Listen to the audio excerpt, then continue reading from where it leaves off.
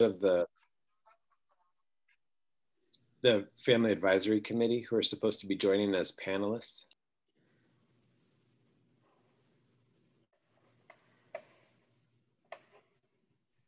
Just to clarify, Jordan, so anybody who wants to watch live can be an attendee but not a panelist, and they have to have a link that can they find it on the main page or whatever? Okay, but so we're not streaming on YouTube, but then this will all be turned into a video which will be uploaded to the YouTube channel later. Gotcha.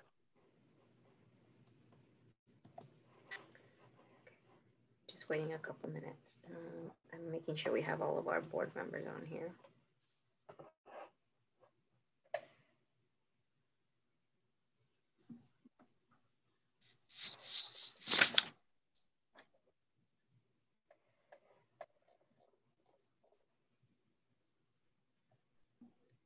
I think I'm just waiting on Lisa.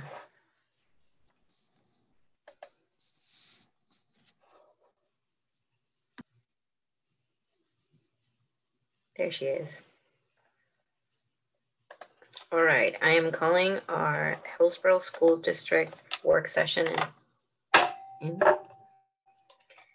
and our first item on our agenda is we have a presentation from one of our parent advisory committees, our Black Village.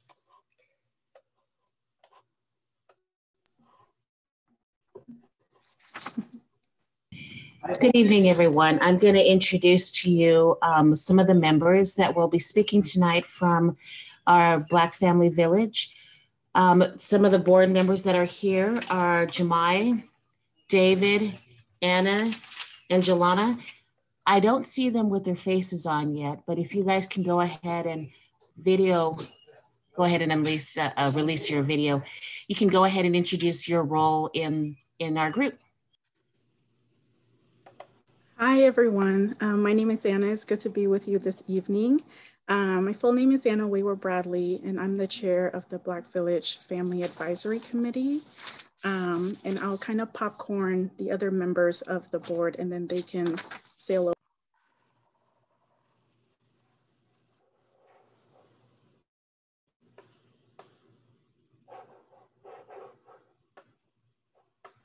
Sorry, Anna, you kind of dropped off before we got to popcorn.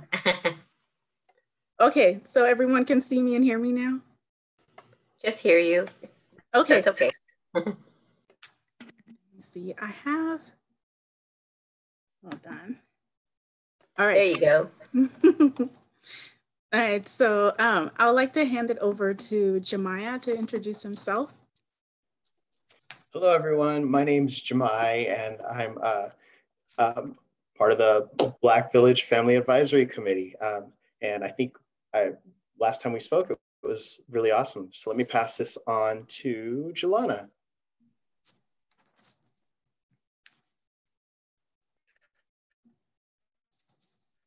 Hello, I'm Jelana Canfield, the secretary. I don't see an option for me to turn on a camera like I normally do in a Zoom call. I only have a microphone option, so I'm not sure. I've never seen that before. I'm getting you upgraded.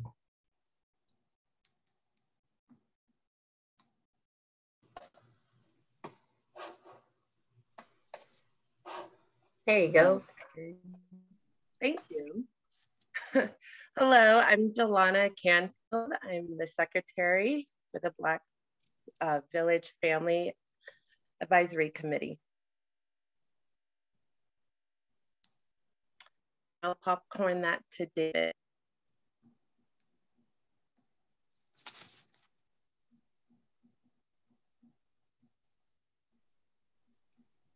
Maybe I think David's probably still joining, so we could probably pass to Nancy. Okay. Hi, good afternoon to the board. My name is Nancy Thomas, and just another working parent on proudly working for the Black Village, and it's good to see you all again. All right. Oh, I guess I'm up. I got video and microphone now. David Steinhauer, here in the Hillsboro School District. I have a daughter, 3rd grade, West Union. Thanks for having us this evening. Thank you for having us tonight. So we wanted to just have a conversation with you all. And then first we'll start off by just letting you know, last time we met was back in October. So what all we've been doing since we met with you all. And then after that, we have some asks of you all and to kind of talk more about equity. So hopefully that's okay. So I'll have Jemiah and David lead with some of the work we've been doing since the last time we met. Yeah, so we've had some really in-depth projects. We've had a lot of conversations that have happened, but I think to me, if I were to pick any one particular success that's been since October, is been being a sense of community, like providing a sense of community for many people of color in general, but I think in particular the Black community here in Hillsboro kind of has a sense of isolation, that feeling of isolation. And so it's nice to be able to have a place for families to coalesce and just be able to share, whether it's in learning or in sharing experiences. First and foremost, I think that is what the Black Village has been able to provide. We've even had links with people from outside of the Hillsboro area who, so just so you know that the work that's been going on in the district here has been reaching, we had folks from, I believe, Newburgh and from, other areas that have joined our meetings just because of the fact that they heard that this existed and didn't know there's nothing like it in their area. So we've heard that a few times. So another great success item is in February, we had a Black History Month special meeting that featured family trivia night. So we talked about some local Black history trivia, which was great. And then also we were able to have a speaker, which we'll have David tell a little bit more about. Oh, yeah. Thanks, Jemai. Yeah, I think Black History Month for us, we kind of had our feet wet by that point and had a better idea of how we were going to engage and support the Black students and families. And so, yeah, with the support of the district, as far as the budget went, we brought in an inspirational speaker that, really spoke about the community in the village. We call ourselves the village, and I know Lou mentioned the tribe and how we were coming together in support everyone as a community. So that was a highlight for me, and I think for the rest of the group. And as Jemai pointed out, we were even able to reach out to folks outside of just this footprint here in Hillsboro. And I know that we're looking forward to branching out even further. One of the other items that I was able to participate in, I believe it was last month, was to join the Black Student Union and listen and speak to some of the students in the Hillsboro School District. And they were high school students. Jennifer Fields, I think, is a counselor at Century, or a high school within the district. And she was a sponsor in supporting this discussion. But it was really, for me, I think, a turning point in, I know, my personal efforts, and I hope and I think the rest of the group in the direction that we need to take, and really listening to the experience of the Black students and hearing things like feeling alone or left out. And I know that we've mentioned trauma before, or under-resourced or under-supported. And so for me, it kind of just lit a fire under me to really try and align our group closer with the Black students who are actually living this experience and trying to understand what that's like. I think I said on the last call that I went through the same school district here, and 20 years later to hear the same sentiment coming from our students is kind of alarming to me, and I just want to reach out and listen to them. And I think that they really want someone to listen to them as well. So I think, and I hope for this conversation, that we can better understand the board and the direction that you all want to take, maybe where you're at right now, and how we as a parent advisory committee can support you, because it's going to take us all. It's going to take a village. So just appreciate this opportunity to really, advance this equity work for our Black students in a meaningful way. And I think I'll be passing it off to Anna. Mm-hmm. All right. Yes. So a lot of our work, as David and Jemai has been saying, has been trying to gather the community together, trying to get the word out that we're here, and also hearing from our community as far as the needs. So we were fortunate enough that the students reached out to us, the high school students, and wanted to meet with us to kind of share what they needed and were hoping for in the future.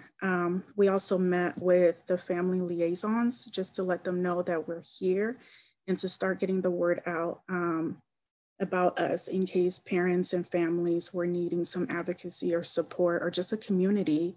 And we've had, like Jemai and David was saying, even families outside of the district area are looking for a community, Newburgh and everything. So that's one thing we learned, was that Black families are spread out throughout the district, and they're wanting to be connected, and they're wanting to see how they can also feel comfortable, and also feel comfortable getting their voices heard and getting their needs met.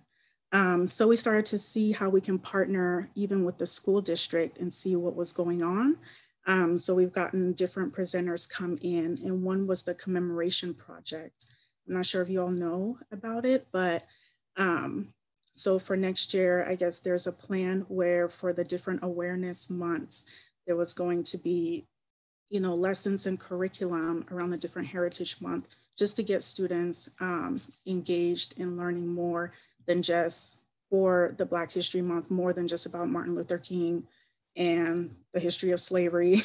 We have accomplishments, and our people have done a lot as well. So we are partnering, and this was the first time that I've heard of something where the school district was reaching out and saying, can you all come and partner with us and kind of shape the curriculum and see what we have so far? What do you all think about it? So we've been getting in there and doing some of the work as well.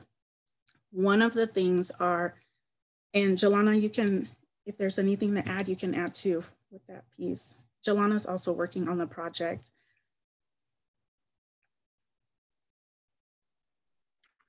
Oh, thank you, Anna, for getting that started. One of the things I really like about the project is it's not just the 1 month we cover, Black history in February and women's history in March and and so on and so forth. Our Asian Pacific Islander history. There is an overlap, intersections, and the program will continue these lessons throughout the year, focusing each month on more celebration of a particular group, but it doesn't end at the last day of the month. It continues, and it really builds overall curriculum and understanding how we've all played a part in building our country and ways we can support each other, celebrate each other, but aspects that we still need to work on and have intense discussions with students and their perspectives and questions in a safe space as well. Mm-hmm. Thank you. So those are just some of the things we've been doing in the short time we've gathered together. It hasn't been, it'll be a year, I think as of June, that we've been fully, running as a pack. One of the things our community is wanting to know is, where are we with the student resource program? Last time when we got started, we were doing a lot around focus groups, listening sessions, and trying to see the district wanted to hear from us how we felt about that program. And so we were just wanting to, ask you all where we're at with that program. I can chime in on behalf of our board, but I think that one of the things that I just want to celebrate and acknowledge is, it's true, the work that you're doing is is work that has not been done around the state. And you look at other districts and there's nobody doing this. So I applaud this effort, and also want to let you know that other districts will be looking at our districts to see how do we better support our students, our Black students, our families and communities. So I am super grateful that you all are here and are showing up and participant, and know that there's a commitment from this board to continue to support you and to advocate for resources and do what we can to ensure that this is successful and that this is something that continues and is ongoing. And on the SRO front, this really changed the way that we governed. I think historically, board work tends to be, you get the information and then you read through the packet and then you vote on something. And this is going to be a way that we change now, where we're actually seeking direct input and focused input, being intentional about reaching out to specific communities that are impacted by the decisions that we make. So when we get this feedback, it goes into looking at our current IGA that we have, our intergovernmental agreement with the city of Hillsboro, Washington County, making the changes that we heard from our communities, from our students, placing transparency and accountability in there, and then coming back again next year and reevaluating the program and saying, the changes that we make, are they working? Are they not working? Do we need to continue to tweak this? Is this still even something that we want to have? So I think the starting point for us was really putting in that framework and kind of drawing that line in the sand, especially around discipline, and how that should never be an area where we have our partner agencies be with us. That's our responsibility in our district, and though we need to do training for our staff. But I think that is really something that I'm really proud of our district administration and our board, is that now this is going to be the norm, right? When we think about policies, changes, and how they impact our community, that it's not done in this kind of, just space where the 7 members of us meet and talk about it, but that we're actually hearing directly from the community. And there's there's not a barrier in place. Like, you get to meet with us, like here, or we get to come to your space and also hear from you all. So that is something that I think it will continue. And I think when you mentioned also our Black Student Union that we have at the district, and we 4 years ago, when 4 of us came on this board, that was one of our first votes, is to add student representatives to our board, so that we can hear directly from our students. But I think that there's still work to be done to ensure that we go out also and figure out ways to hear from our students. Like, I think, Jolana, you said, like, in safe spaces where they feel comfortable. It's very intimidating, I think, even as adults, to come into like these very formal meetings and like do these types of presentations or conversations. So we have to figure out ways where we can meet our students where they feel comfortable, and us as decision makers, that's our responsibility. So I just wanted to share that with you, and I don't know if any of my other board members have anything to add.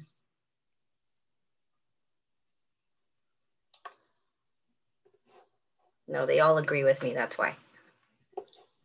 Hey, Erica, can I make a comment? Sure, go ahead.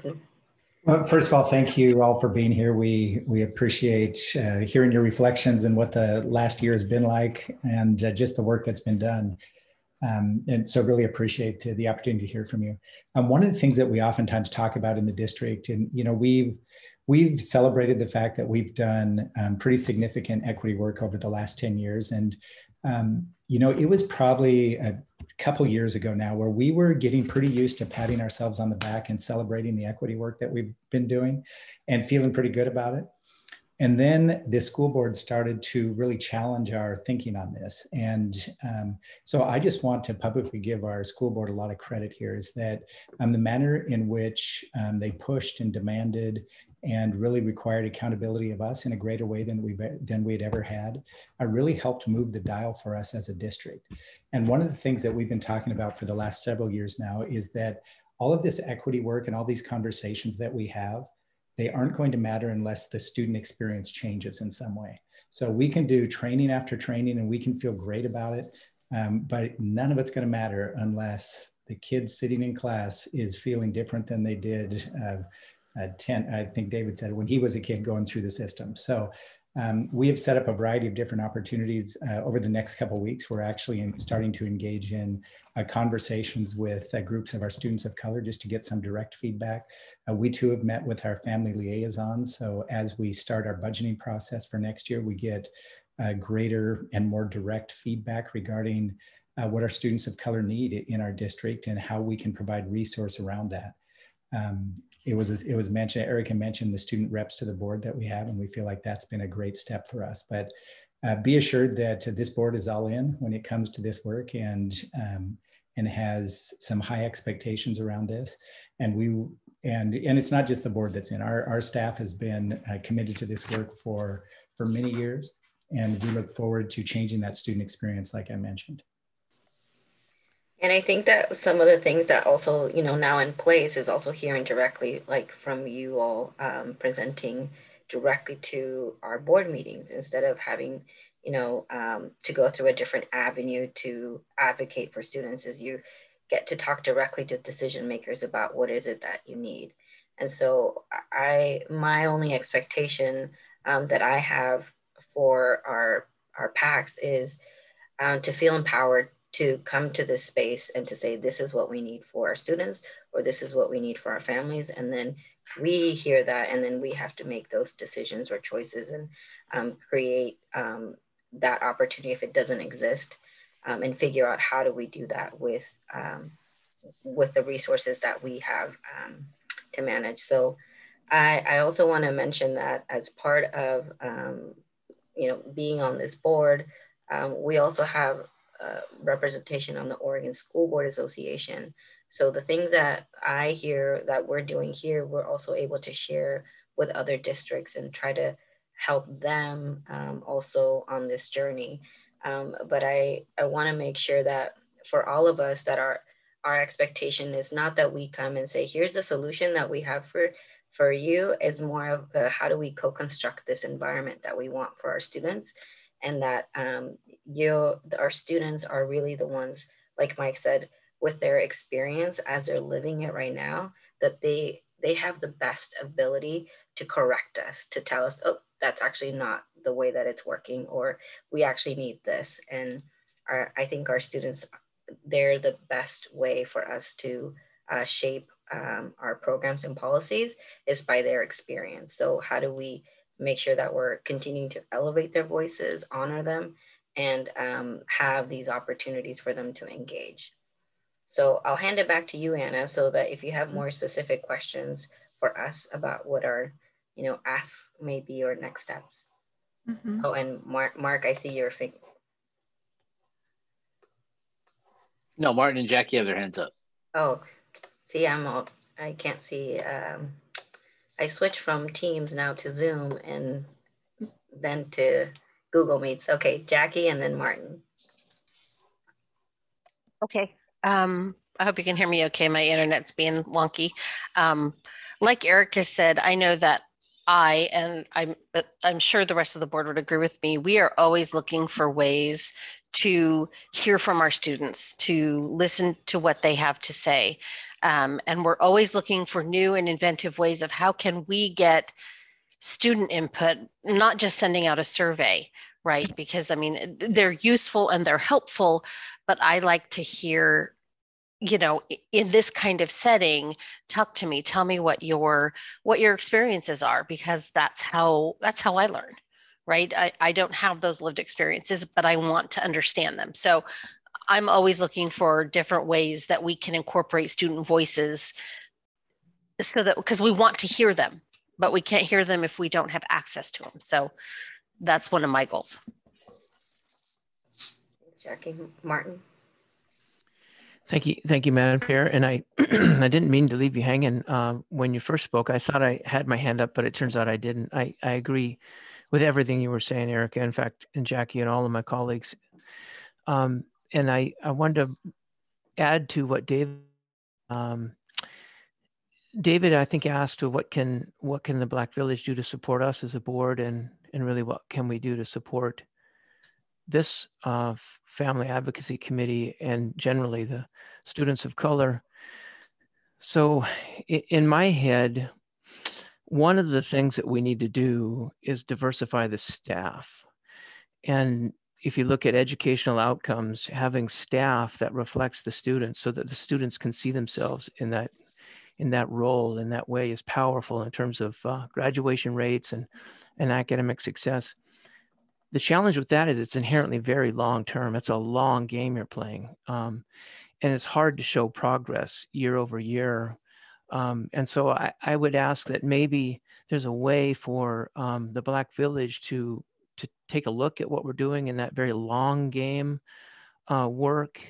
And it's so long, actually, you have to go back to the colleges that create teachers, that make teachers, and then talk to them about their admissions processes. So they're getting students of color into their college programs so that years later we can get them as teachers. It's remarkable how far upstream you have to go to move the needle on staff diversity.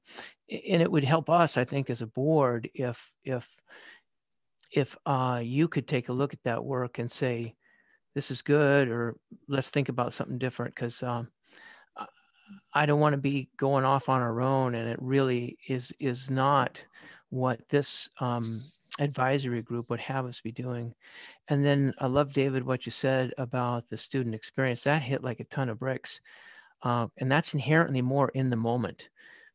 Where my head was at was a long game, and where your head is at, like, what is my son experiencing today in HSD? And wow, because that's not where I was, and that it's kind of a duh for me.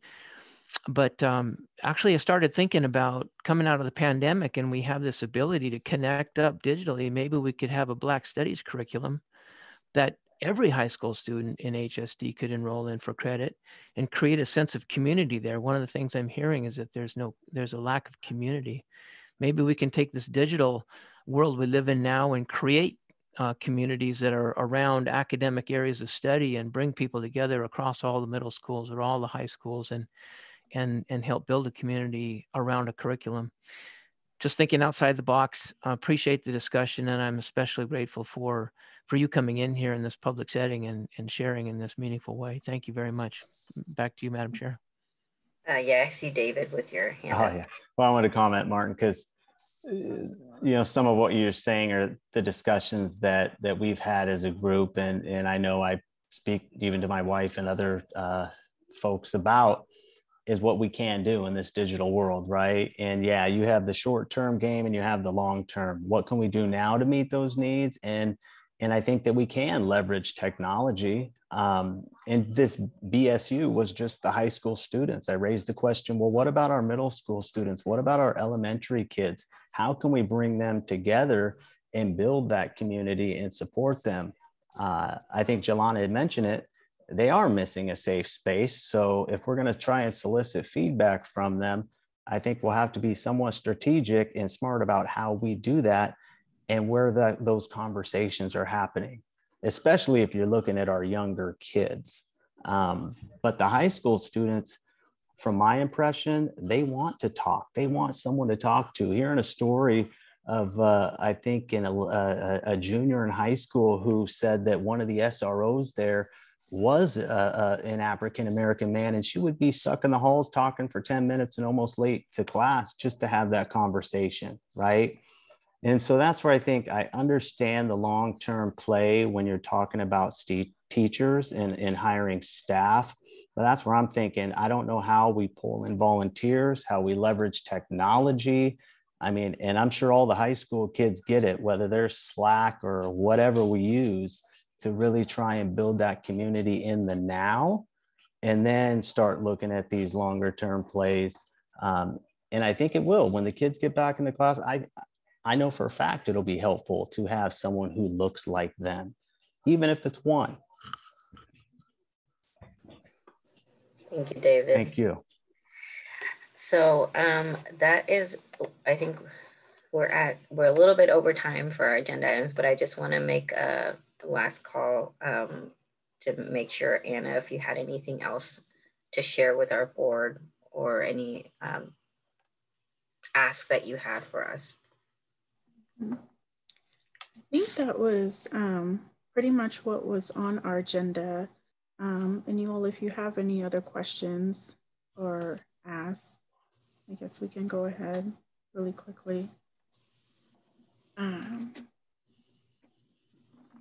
I know one thing before we leave is that we were wondering how, I guess, as we meet on a annual basis, what it's going to look like between the board and say us as the PAC, because one thing we didn't want was for it to be like a progress report each time we come. So we wanted to see if there is a way we can either hold each other accountable or at least a way that we're working towards a mutual goal as we go, so we can get a sense of a direction. Yeah, I think, Mike, one of the things that we had talked about is having, the different PACs come and present to the board, and that be more like a formal, part of our formal process, to really be more kind of a report out, and also official decisions or things that maybe we need to weigh in on. But I'm also wondering, how do we as a board are able to participate in a more non-formal way, if you will, but come into the spaces or activities and have those being shared either with our board secretary so that we have the ability to participate, and also being aware that I think, David, as you were saying, if safe spaces don't exist yet and we need to create them, how are we sensitive to that and ensure that they're established first before we just, show up? So I think that would be my preference, is to get your direction and just kind of follow what you feel is, when is it appropriate for us to show up for what type of events, sending us invitations to through our board secretary for us to be able to attend, and letting us know how we can participate. Hey, Erica, one of the things that one of our next agenda items is the board is going to start doing some brainstorming on goal setting for the 21-22 school year. And our goal there is to help determine the interests of the boards and some of the work that they want to engage in next year, and also to make sure that work is aligned with the needs of our students, the student achievement goals that we have for our students, the social, emotional, mental health goals that we have for our students. So we'll have an opportunity to start that conversation tonight and align all of our work there. And I think that would be a great jumping off point to make sure that we're in communication with our PACs, and that we're in a arena where we can talk things through and get feedback and further direction. So I think tonight will be a good start to that. Well, I want to thank our Black Family Village PAC for coming on tonight and continuing the conversation with us. And we look forward to our future partnerships and continued work. And you're welcome to stay on. I know that most of us also have kids and dinner plans, but our next item on here is our Chromebook filtering information with Jordan.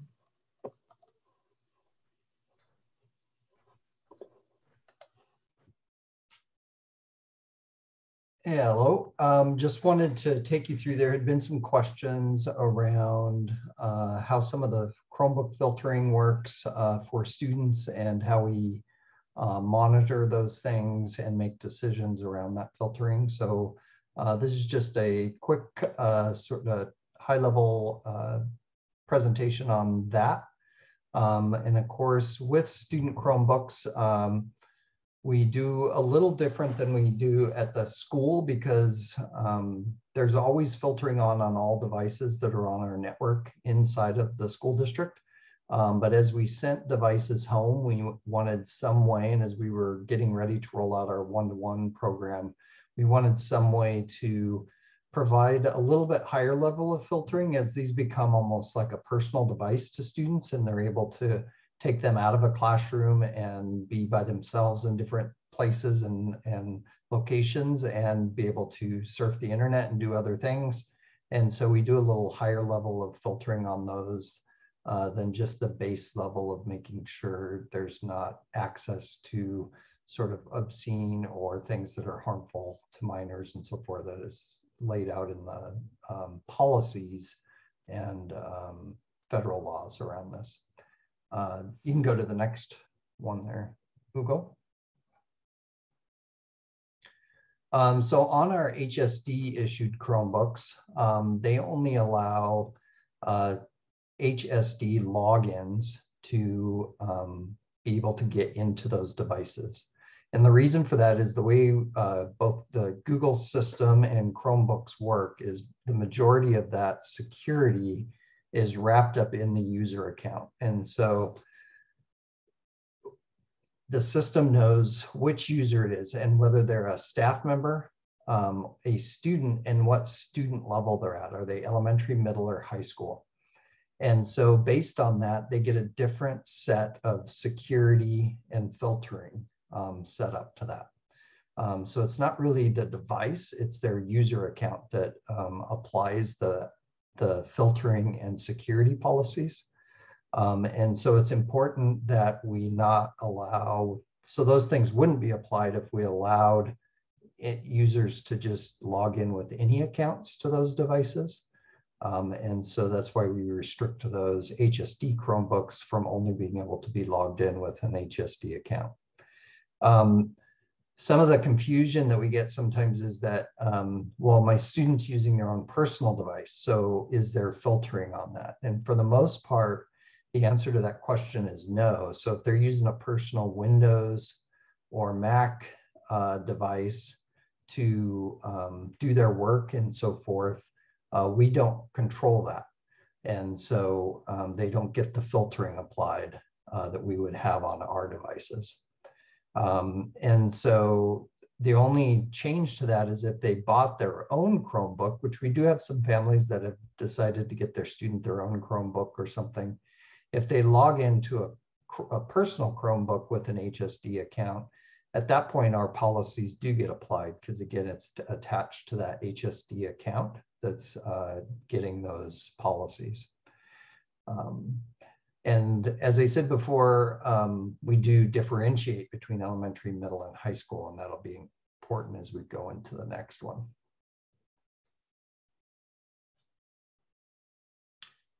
So for website filtering, we did get a new filter this year called, it's called Lightspeed Relay.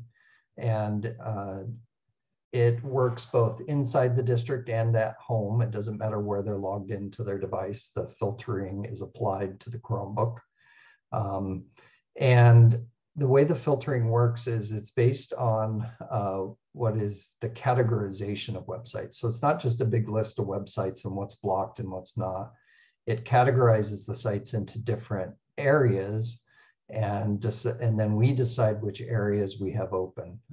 This also is much more granular than our previous filter that we had on those that was working. And so an example of that, before there was a category called games. Within the new filter, there's both games, educational games, general games, and mature games. And so we make a choice of which ones those block. So we allow educational games, but the other categories are blocked. And so that allows us to be a little more selective about which things students are able to get to. And there's a lot more categories around that. The other piece is, as people look at this, as parents ask questions, many times they'll talk about, well, at home I block, I do an allow list that I just list which sites my kids are allowed to go to. Why don't you do that? Well, our kids on our district Chromebooks go to typically over 1 million websites a day. there's just no way to keep up on the number of websites and the new websites and all of the things that our teachers may use and find valuable out there, that we could use that type of model that someone would do on their home. So we rely on those deciding by category which things we open and which things we close.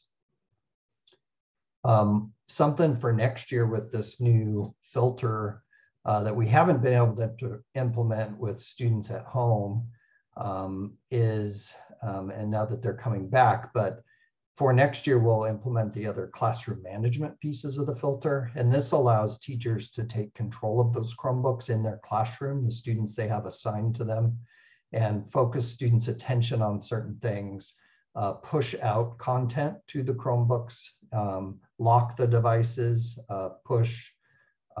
view other students' devices, allow them to share things with one another within the classroom. And so that gives us some classroom management tools to use on the Chrome devices that teachers haven't had before. And that's part of this new system as well. But that's something we'll take advantage of as they get back into the classroom. And we roll that out and train teachers on it next school year.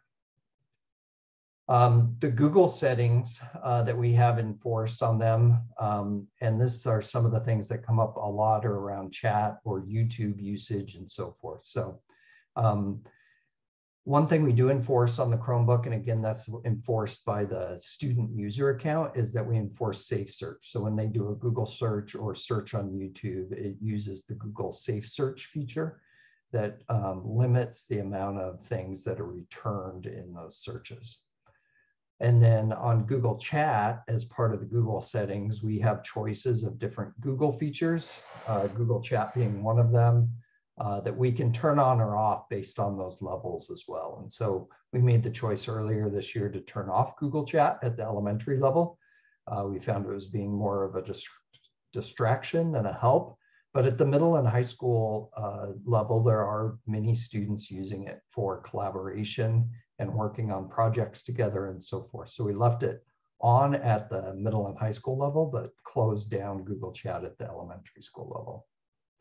And then YouTube is one that's frequently brought up by parents. And so an example, one piece would be that with YouTube, we do enforce what's called restricted mode, which Google gives us. And again, it's a little bit like that safe search, but it only allows certain videos to be used on YouTube.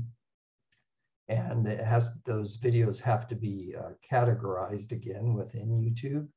And so we're able to block specific categories. And then teachers are allowed to unlock or block different videos as they see fit. So if they need to use a video that they know is valuable for their students, but it has not yet been categorized because there's new stuff coming on all of the time, a teacher can unlock that and allow their students to see that within YouTube. So they do give us a lot of ability to try to limit the access to what may be considered by some as inappropriate or distracting or so forth. Teachers do use YouTube a lot. And a lot of websites use YouTube to display their content. And so at this point, blocking it outright would not really be useful to us. But we are able to restrict what many of the pieces of information that students can get to.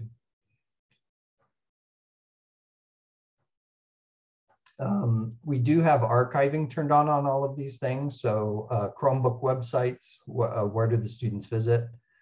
Things they do in Google Drive, all of the documents they create, the Google Chat logs, and then their email. So all of that is archived. I do want to remind the difference between archive and sort of active monitoring. There is not, there isn't the staff or even much of a system to sit there and just watch what students are doing. That's not the point of it, to be actively monitoring students. It's really an archive. And so we're able to go back, and if there is an issue at a school or a school wants us to check on the student or they're worried about something, we are able to go pull those archives and take a look at what's been going on with the student. And so those things are all done within the system, and we have access to those logs. And sometimes that comes up as students will usually find a way, even if we want to block something. Sometimes it's better for us to have it be within our system. So it's sort of a closed system where students are working with one another or staff, and then we have access to that information compared to pushing them off of systems and then having them out in sort of the wild west of sites and different things, and us only being able to say, yeah, they went there, but we can't tell what they did. And so it's nice to have a little bit more of a closed system as much as possible. We do have some sites, and those links would be, I'm not going to go through all of those sites, but you should be able to use the links in the board documents there. And we do have a parent and guardian information site in English and Spanish. And that takes this parents through much of this information, how we do filtering. It also takes parents to some suggestions of home use and guiding pieces that we've heard from other families and are available online, of just some recommendations of what to do at night. You know, it's good to have a designated location that students will charge their Chromebook that may not be in their bedroom. Some parents are concerned with, you know, what students are doing at night, if they're staying up late using the device or those type of things. Well, that can easily be controlled with having a place that students charge that at night, where parents know where that is. And so there just isn't the temptation to use it late night or do other things on it when somebody's not around. And so there's a lot of that information, both around just how the devices work and help documents, and then some suggestions for families on using those devices. So.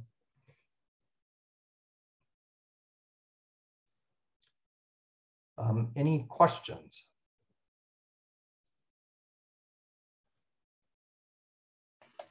I see a hand raised by Mark. Hey there, you mentioned the archive. So just curious, like, what is our expiration policy on that? Is it, you know, the day they graduate, a year after they graduate or leave the district? And then sort of related, how much does our archive grow weekly, monthly, whatever the noteworthy increment is?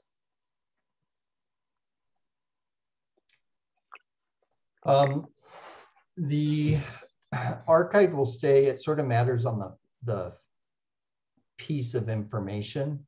So the Google Vault and chat logs, some things are limited to 180 days. Some things go way beyond that. And Google is right in the middle of changing some of that. They used to have a unlimited storage capacity, and they just announced in the last couple months that they are going to start setting a limit on school districts on the amount of storage that we can have. Now, they say right now, as far as what that would, districts running into charges around that, that it would only affect about 1% to 2% of districts out there. That, but it is something we're going to have to look at as we move forward about that storage. Right now, I don't see it as being a problem. It doesn't, the amount of space usage is pretty limited on the Google Drive, other than if people are storing video and other things, which has been huge as people have saved meets files over this last year. So that's something we'll have to go back through as we look at our storage capacity, now that Google is starting to set limits on that. Those storage limits don't go into effect until July of 2022. So we have a little over a year to prepare and look at that, but it doesn't look like that will affect us much as far as coming up against those limits. But we will want to plan out for the future of what that growth is, because it's not something we've had to look at before because it was unlimited. So as far, yeah, so as far as expiration, it's pretty much whatever the Google, it's the standard Google. So chat expires whenever chat expires. Thinking more along lines of documents, in the Google Drive that a student might create over the course of their career. Yeah, the drive itself, as long as those things, as long as the account is active, stay in there.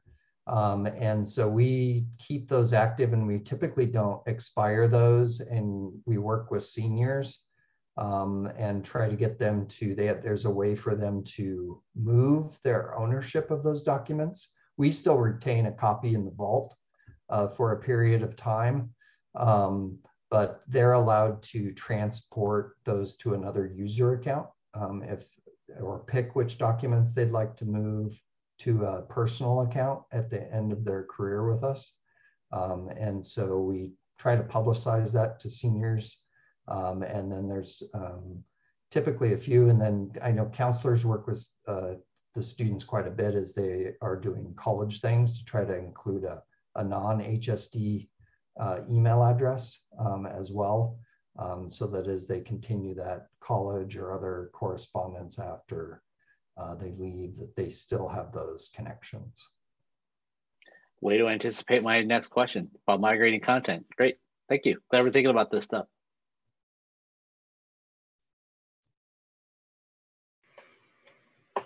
Thank you, Jordan. I don't see any other questions up, but if any board members have any follow-up questions for Jordan, I would say just put it in the chat, and you want to, I'll monitor it and let you know. Okay, our next item on our agenda is to discuss our 2021 board goals. All right, thank you. As you know, we as the board engages in discussion and sets goals each year. And one of the things that we wanted to do is we wanted to make sure, as we're basically just starting the conversation tonight, and we adopt these goals typically at the board retreat that takes place in August. So we want an opportunity to start thinking about them in advance, and not only thinking about them, that making sure that the goals that we have for around student achievement and around the social and emotional and mental health needs of our students, that they're also aligned with the school board members' goals and the work that they want to engage in for the 21-22 school year. So really that's what we're doing tonight. We're just doing some talking around what your interests might be, and just spend a few minutes doing that. And before we do that, I also want to let you know that, and I've mentioned this before, not only in my self-reflection, but in just conversations we've had over the last couple of years, is that our goal always is to make sure that the work that we're doing is aligned throughout the system. So for example, when the board sets goals and the district sets goals around equity, we want to make sure that each school has an equity goal as well, and that throughout our system, our work is aligned and we're all pulling in the same direction. And by doing that, we can be more efficient as a system, and we can get the growth that we need in those areas that we focus on. So before we start our brainstorming tonight, I'm going to ask Travis just to talk for a couple of minutes about the various pieces of work that we're doing to work to align. And then we'll go ahead and start the discussion piece. So Travis, you want to talk about that for a couple minutes? Yeah, thanks, Mike. Good afternoon, everybody. One of the things that I feel like I can offer as part of our team is to look across different departments and different parts of our work and try to overlap the goals that we create for ourselves so that we can leverage all of our resources in the same direction and actually accomplish goals on behalf of kids. And so I'm sorry to be that nerd, but I would love to catch you up on the different things that we've tried to coordinate over the last couple of years and kind of show a path toward the board really reinforcing some of the most important work we have going on. So I've learned a lot of this thinking by working with Olga in federal programs and leveraging resources for students who need us the most. And in working with folks like Dale and Brooke and Becky on Measure 98, high school success, we try to choose the same goals and the same focal groups of students so that we can all be pushing in the same direction. I just want to, you all have seen our SIA plan and our SIP plan, and you all have been a participant in our strategic planning processes. And there's one goal that came out tonight, loud and clear, which is the diversification of teachers and counselors of color. So that's not a SIP goal just by accident. We've looked at research on educational outcomes. We've talked to our parent advisory committees. We've talked to teachers. We've talked to students. we've looked at our own data, and we've looked at the mismatch between our student body and their demographics and our teachers and counselors and their demographics by race, gender, language. So we've arrived at that goal in our SIP, in our SIA plan. Our human resources department has staffed up in order to recruit, retain, and promote staff of color. So among the different goals we have, from preschool to diversification of staff, to third grade reading, to ninth grade on track, to graduation rates, all those goals are relevant and they're somewhat chronological for kids. What I would ask you all to do is just remember that the goals that you've set for yourselves have always overlapped with that work. And even if something like community engagement doesn't exactly add up to one of those student outcome goals, community engagement can point in the direction of recruitment and retention of staff of color. It can mean partnerships with culturally specific organizations and diverse families in order to support reading goals or ninth grade on track. So as you think through the process, I'm happy to support by resharing the goals we have for SIA, for our SIP, the goals we've learned out of our Cognia accreditation are areas of improvement for us, which line up with those other projects too. So Mike, I hope that's sufficient. I'm happy to answer any questions about what goals we have in our strategic plan and are looking forward to in our SIP and SIA work. Yeah, thank you. That's exactly what we were hoping for there. And I want to give Beth a minute to talk about the strategic plan process. As you know, that we re-up our strategic plan on a 5-year basis. And as we move forward into the next year, I just want to give Beth an opportunity to talk a little bit about how we've done that work in the past and what that process might entail this year as we move forward. Thanks, Mike. So one of our major goals with our renewal of our strategic plan this time around is going to be that alignment between all of our various processes, be that the SIP, SIA plan, our accreditation. Travis has a really great graphic that shows how everything fits together, but the strategic plan really does drive a lot of that. And we've done various things over the years. We have had year-long processes in which we have hired outside consultants to run that work for us that has consisted of kind of a main planning team and then subgroups to work on various aspects of the plan. We have also taken the step of doing a lot of that internal alignment on our own and kind of presenting our thoughts to the board and then working back and forth with you all to create a product. I think what we'll see in this coming year is a more involved process, more similar to what we experienced, not with this current strategic plan, but with the previous one, just so we can be sure that we have, as we move into the next 4 to 5 year period, that we have the right mission statement, that we have the right approach, the right alignment, the right goals. So I think we'll probably be asking a bit more of you all and of our community this time around.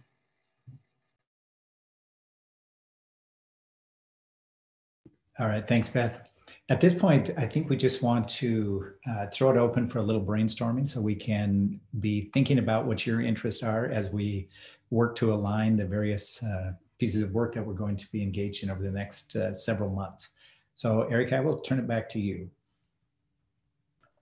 Thanks, Mike. I see Jackie, you have your hand up. And I think in this case, maybe just be prepared. I'm going to call on each one of our board members because I think everyone should have an input.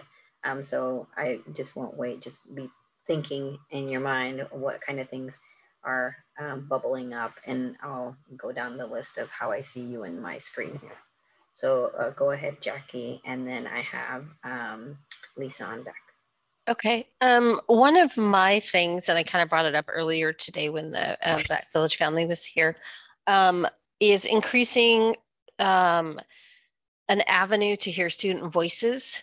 And I think that can align with our strategic plan in that if we can hear what our students need,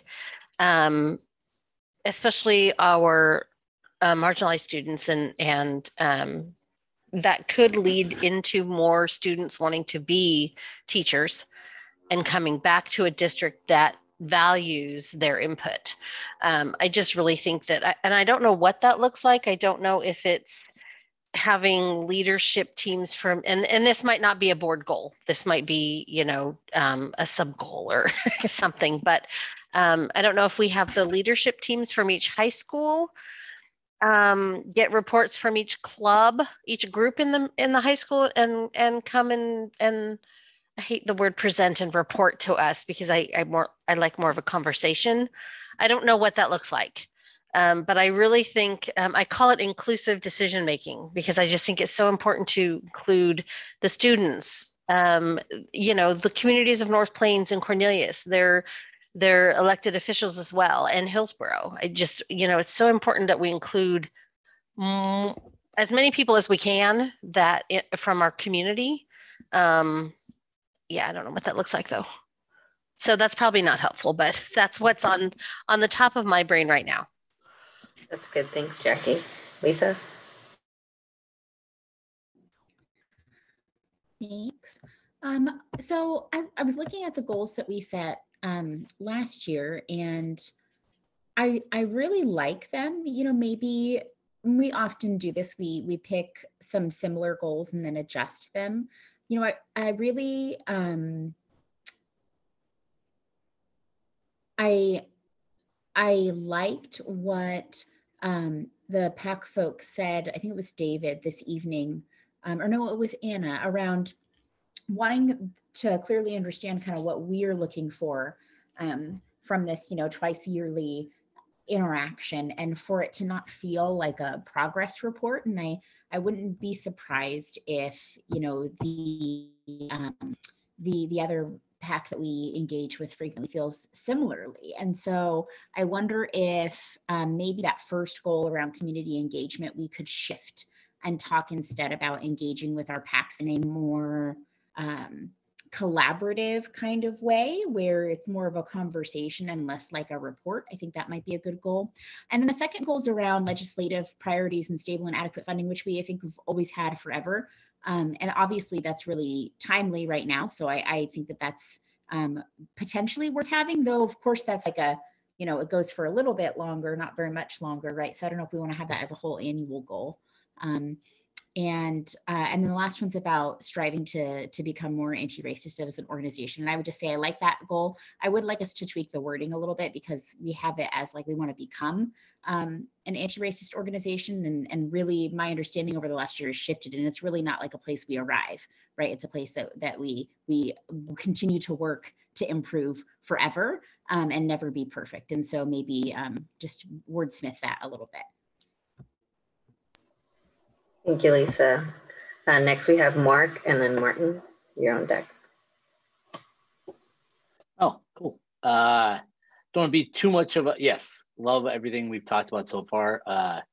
Not to be too much wet blankety, but we're sort of in the business of getting report outs from departments frequently. So I don't think it's that uncommon to hear what you've been up to. So I do think it'd be better to have a great conversation with the various PACs and various groups that come to present to us. But quite frequently, board work is hearing a report about how things are going. So, so just that. I would be curious how beholden to our goals any future boards would be, with, you know, cognizant of the fact that things might change soon. So, you know, so be creating the space to be sure that it's really that first board meeting in August that we solidify them, or that the board would solidify them. So should there be quite a bit of change, we should figure out a way to accommodate the changes that other board members that aren't maybe in this room right now would want to have before they've even had a chance to begin serving as a board. So that it's difficult, but, you know, it's a thing I think we should be aware of. The sort of the brainstorming part, like Jackie, top of my brain, is sort of, you know, I'll just in my short 4 years here, the understanding the importance of the social emotional learning component of what we do. And of course, content is, you know, measuring success in content areas is always going to be part of what a school does. And I don't know how we create measurements or set goals or find, you know, smart goals, that's the word, right? Smart, something like that. Goals around social emotional learning. But I mean, you know, something is something as impactful as a couple of days ago study about the kids who had pre-K randomly selected and the kids who didn't have pre-K randomly selected. And while the content achievement sort of leveled off in the 6th or 7th grade or so, the long-lasting effects of that on fewer suspensions from high school, less likely to be incarcerated, more likely to apply to college, more likely to go to college, all of that. And I think it may be a pre-K focused study, but it sort of wraps up all of that importance of the education of the whole child, the social interaction, the being part of a group, the understanding our role in their role in the world and helping the world be a better place. That all sort of wraps together with the content that we need to.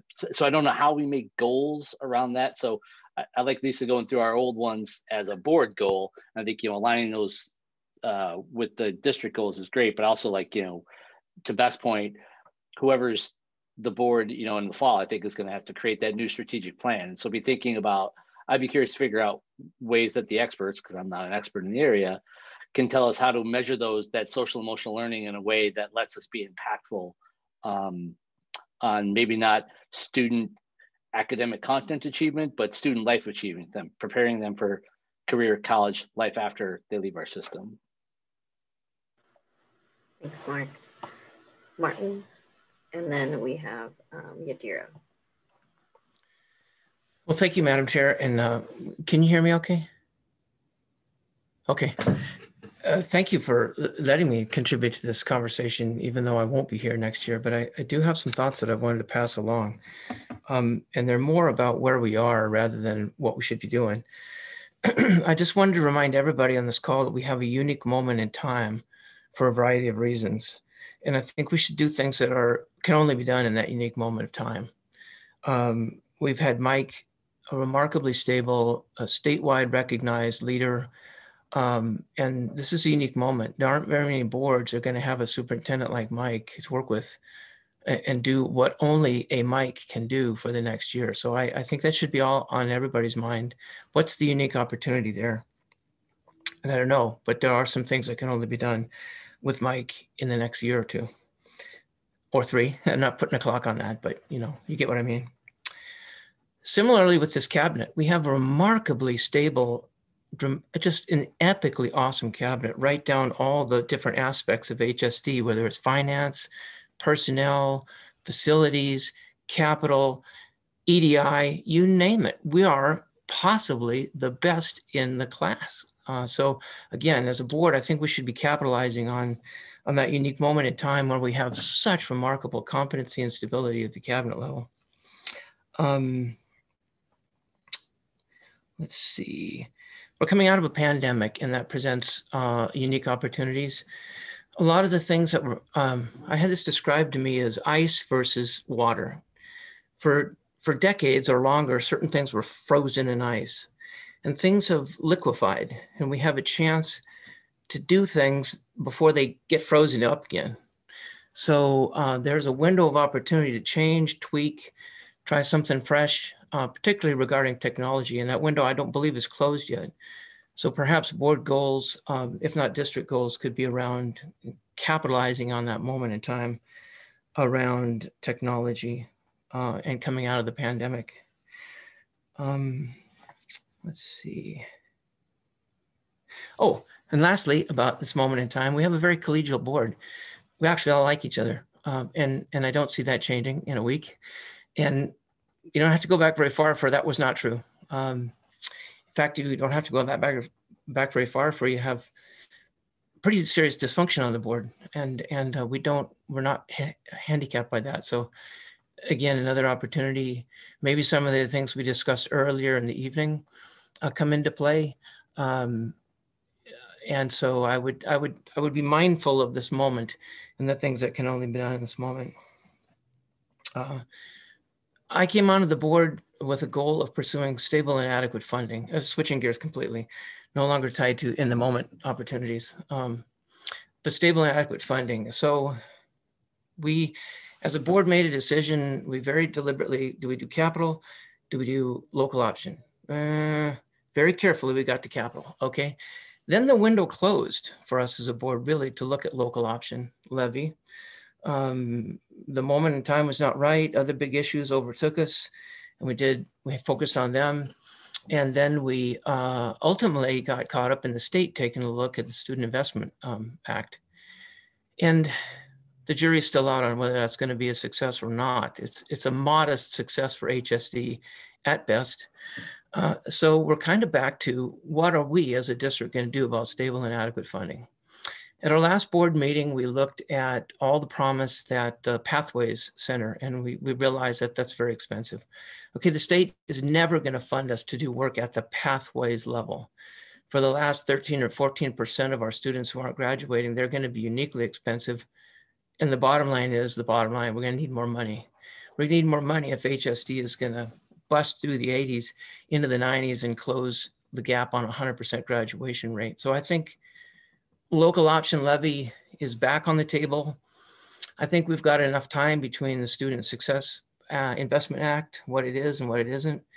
And I would hope this board would ultimately get very serious about a local option levy. Again, ties to, we got stable cabinet, we got a respected state leader running the ship.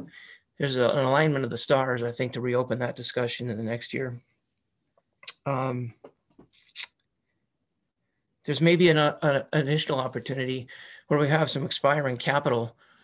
If you look at ability for the property tax, there's only so much oxygen in that room.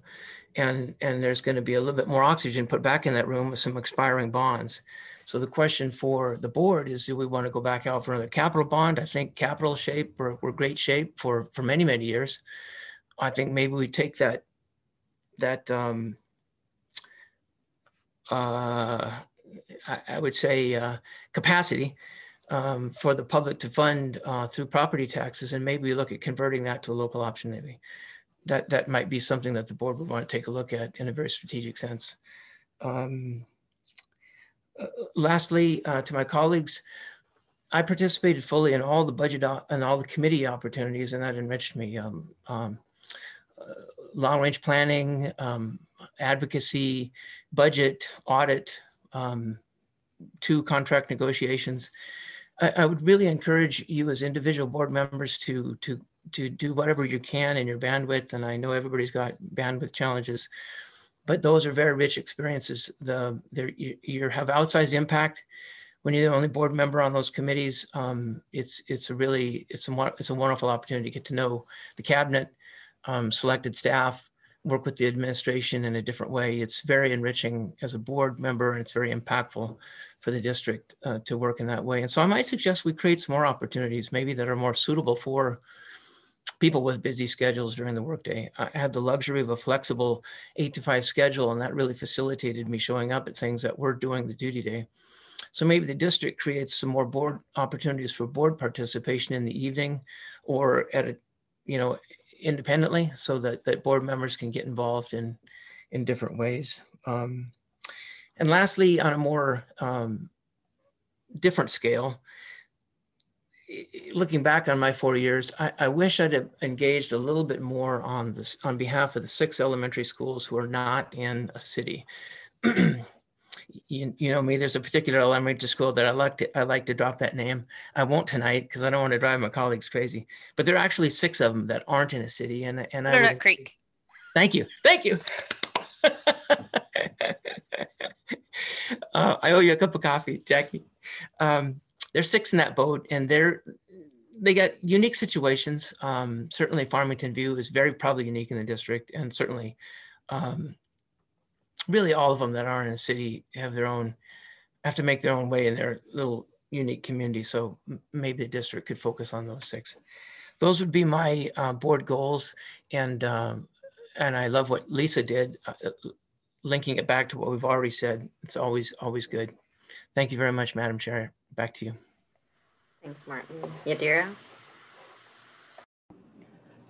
So yeah, I looked over our previous goals, and I'm on board with what Lisa said, more so with trying to be more partners with our PACs than just getting reports and seeing how we can participate in what they're doing. And I don't know if that means like one of us joining their meetings or something like that. And then also what Jackie said, just, somehow getting more opportunities to hear the student voice. And I think not just like at the high school level, I think the experience starts in elementary school. So, I mean, getting a chance to engage with, our elementary, middle, and high school students. As far as, advocating for adequate and stable funding, I think we need to continue that work and not let up on that. That's going to be something that, although we don't always get what we want, we don't want to be, I guess, complacent and just kind of be like, okay, well, it's never worked, so we're just going to give up. So I think that's just something that we need to continue, and definitely working on looking on how we can aspire to become a anti-racist organization. So I feel the equity work that we're doing is great, but it needs that piece also. And I think in some ways that also speaks to the student experience as well. So what is going on, like just doing, I like that systematic analysis. So looking at each grade, like how are we presenting things that are contributing to that type of culture? Because there's a lot of things that go unsaid, or a lot of way that things are presented that I think we're not always aware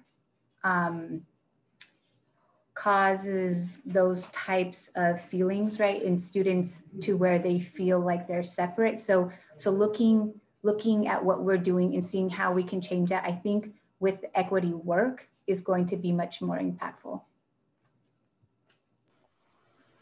Thank you, Adira. I will add just thank you to everyone for sharing your input. I think that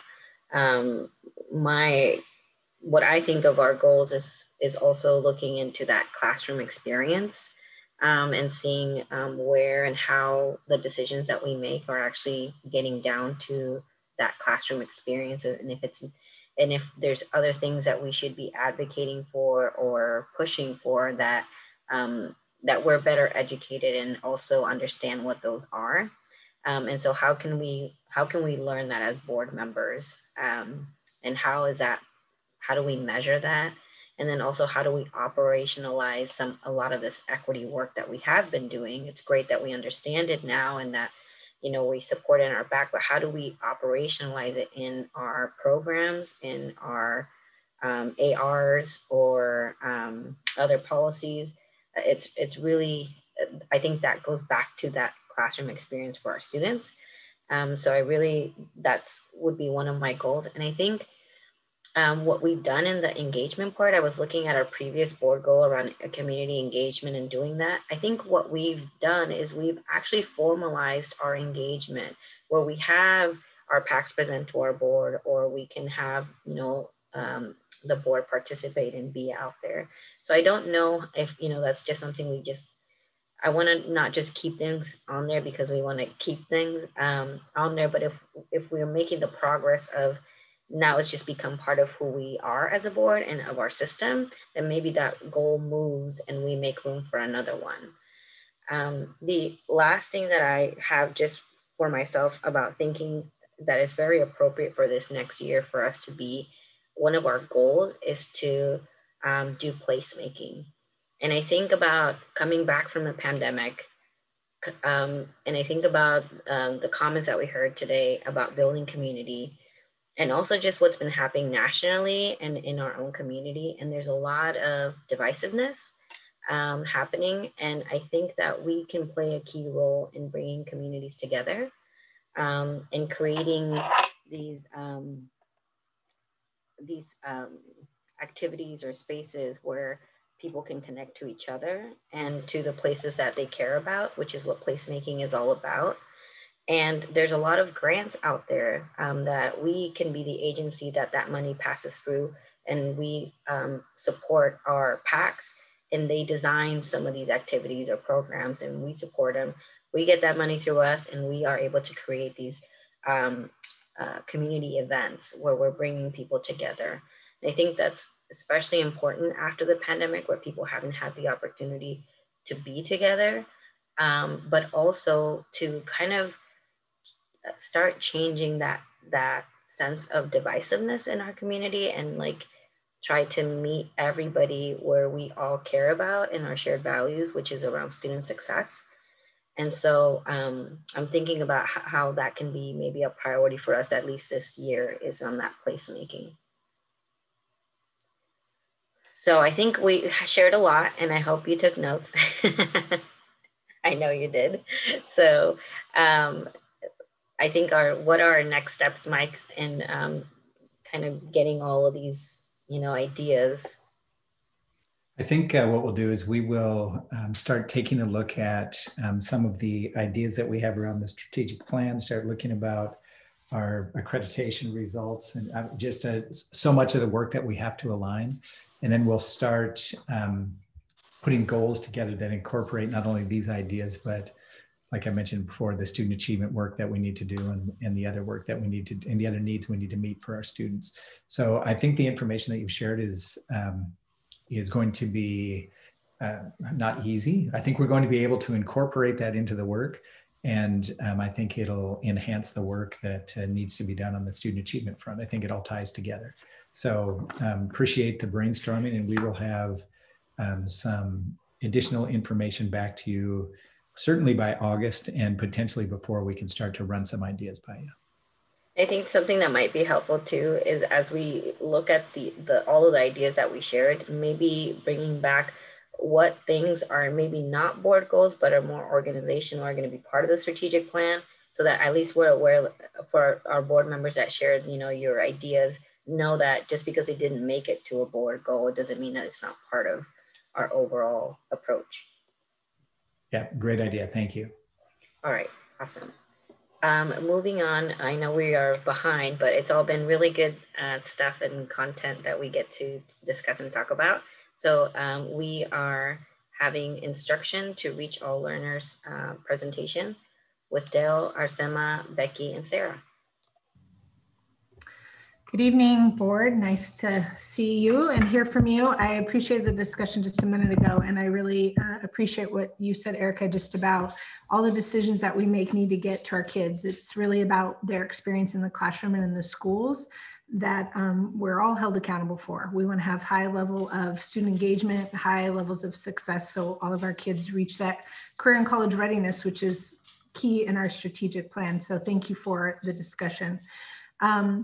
I've been thankful this year to have about 30 minutes, about once a month, just to bring different topics to you to help you learn about the instructional focus that we have in our schools and in our classrooms, and whether that's our college and career pathways and CTE work or literacy adoption. I think you having your lens on it as board members, but also learning about it so you can speak about these things when community members have questions, or you learn different things that you can bring back to our system to make us even better, I think is super important. So thank you very much for this opportunity. Tonight, we are going to give a presentation called Instruction to Reach All Learners. I know there's been a lot of conversation about when our kids come back, how are we going to greet them? How are we going to meet all of their needs? And what does that look like in the classroom? And how are we going to do that? And really being able to reach all learners has been a goal for a long time. I think we have an added challenge right now because there's so much new and we're not sure what our students have experienced. And so definitely it's going to be different. But at the base of it is collaboration between teaching and learning, student services, technology, our bilingual programs, human resources. It's about an all hands on deck effort together to do whatever we can to differentiate and meet the needs. So I'm going to hand it off to Arsema Tovar, who's our Director of Elementary Teaching and Learning and PK through 12 dual programs, and Becky Kingsmith, our Director of Secondary Teaching and Learning, and Sarah Crane, who is supporting all of our work and is our Director of Student Services. And this is just a nice example of the partnership, and they're prepared to kind of share the way we approach meeting all needs in the classroom. So welcome. Thank you, Dale. I'm going to kick us off this evening, if we could go to the next slide, with our objectives for our learning together tonight. So tonight, we have two main objectives we're going to work towards. We're going to have board members will gain understanding of instructional best practices, including explicit examples. So as we go through those best practices today, we're going to try to point out some very specific examples of what this looks like in the classroom. And then board members will understand how instructional best practices support all students in the classroom. So again, bringing in some examples of how these strategically are there to support all of our learners. Next slide, please. So one of the things that we do in class is we figure out what kids know before we start so that we know where to go. And we're going to put you a little bit to work tonight. We're not completely, don't worry, it won't be too hard. But when you hear or see instruction to reach all students, what are some things that come to mind? We're going to give you just about 30 seconds to write that down.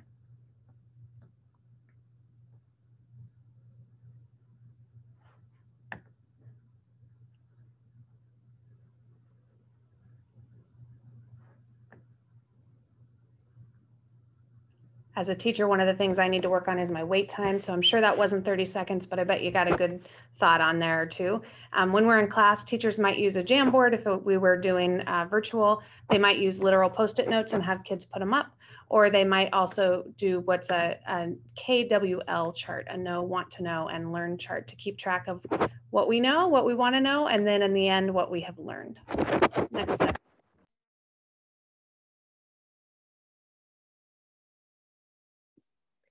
Thank you for having us, and it's really nice to be here today. So I want us all to, I think everyone in this this Zoom meeting agrees with me that teaching is hard, right? It's a complicated job. There's a lot of science behind it. And so when a teacher is thinking about a lesson, a unit, something that they're going to be putting forward in front of their kids, they're not only thinking about their grade level standards, but they're thinking about the student cultures, the data, the assessments that they will use, what success criteria they're going to utilize to measure those little goals that every single student's going to have. What is the student's emotional being? What are their strengths and their needs? And so when we talk about instruction, we do it in connection to tiers, like tiers of a cake. So as you can see here, there's a visual here, and at the bottom of this tiered cake is tier 1. And this is where all of the core instruction, the learning that comes to all students happen. And within this tier, teachers are not only teaching whole group instruction, but they may be differentiating based on who they have in their classroom, like if they have English language learners, if they have students that need more support with visuals. This is where all the scaffolds, all those supports and that sheltering of instruction happens. In this tier 1 instruction, in an ideal lesson, an effective lesson, 80% of the students in the classroom will be set to go. They'll be able to go practice, they'll be able to move on to a different activity. But then you have that 20% that you have that may need some extra support. So that's where we go into the tier 2 level. And this is where students who not only need extra support because they're behind, but because they're advanced. So it could be that they need a differentiated lesson that is tied to that core lesson, but it's going to support them to move in their learning.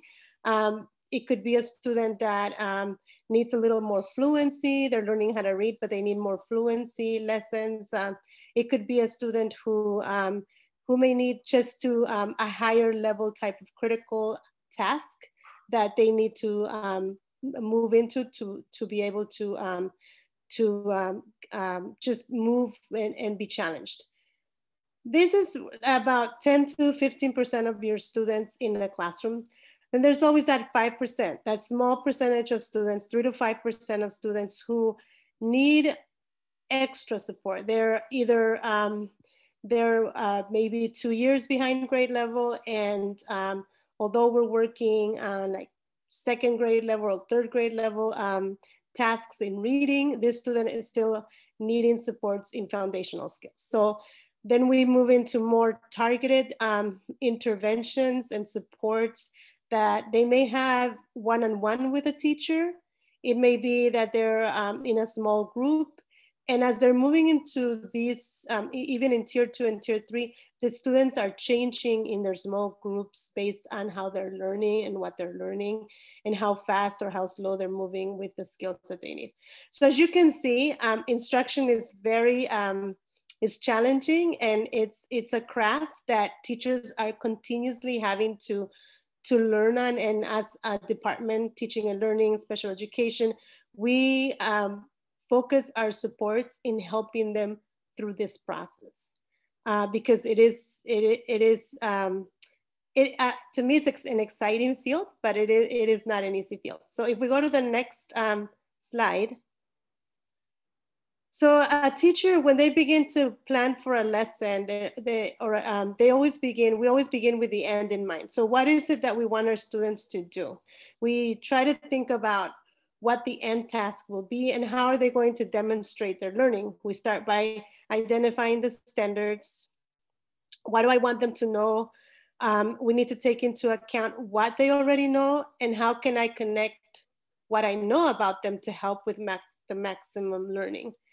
How will I know if they've learned it, and how will I monitor their progress? What assessments I will use, what key vocabulary is needed.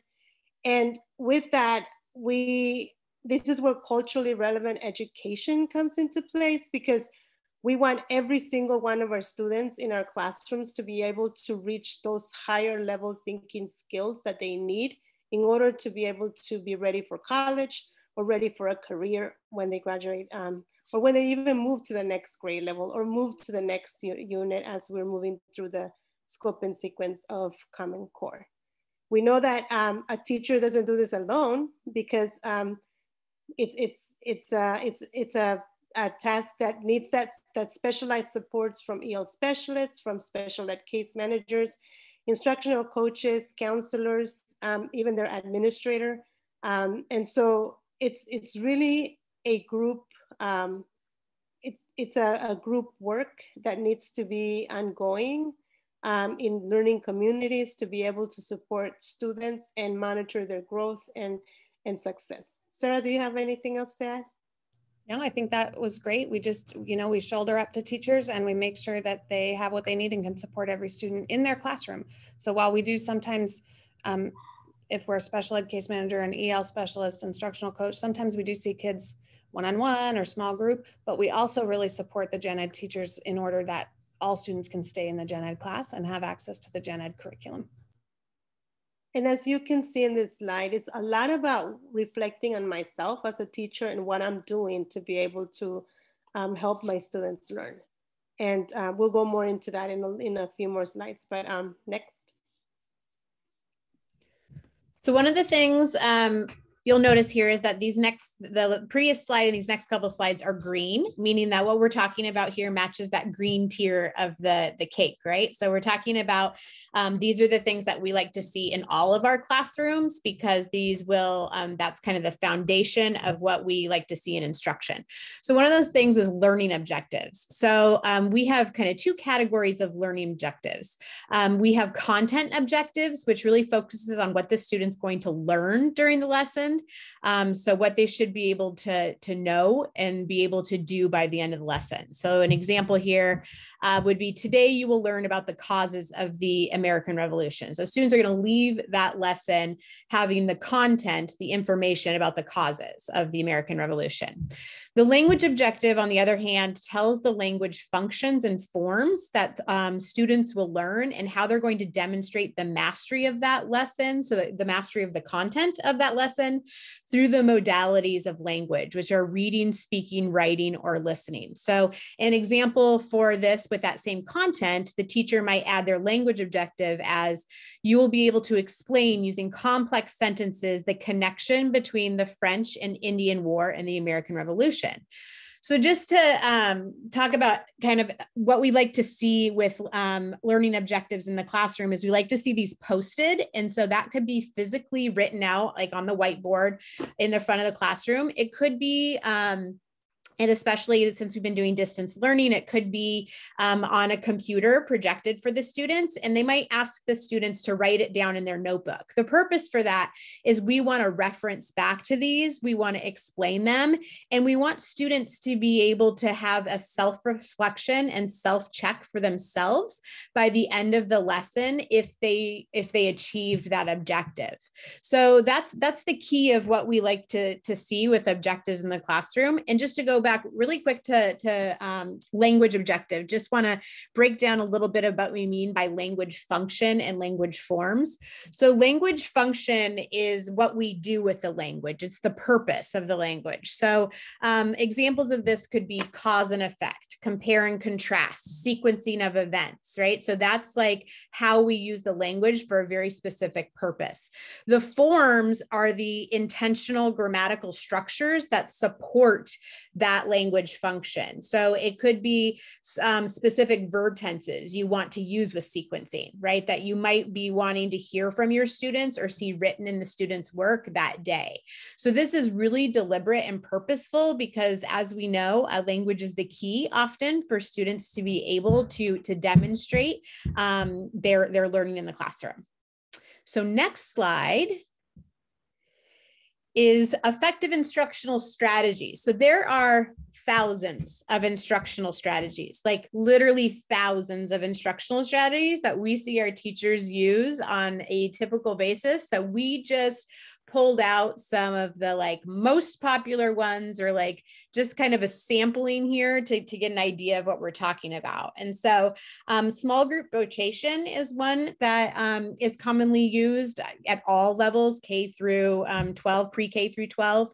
In elementary, a structure you might see for this is some teachers use what's called the daily 5, which students are rotating through 5 rotations. And what is great about these rotations is that you get students to have the opportunity to do some individual work, some peer work with their peers, but also it allows often for a station with the teacher being able or support staff to be able to work with a small group of students for a very targeted purpose. So this allows for some of that differentiation to happen as well with the educator.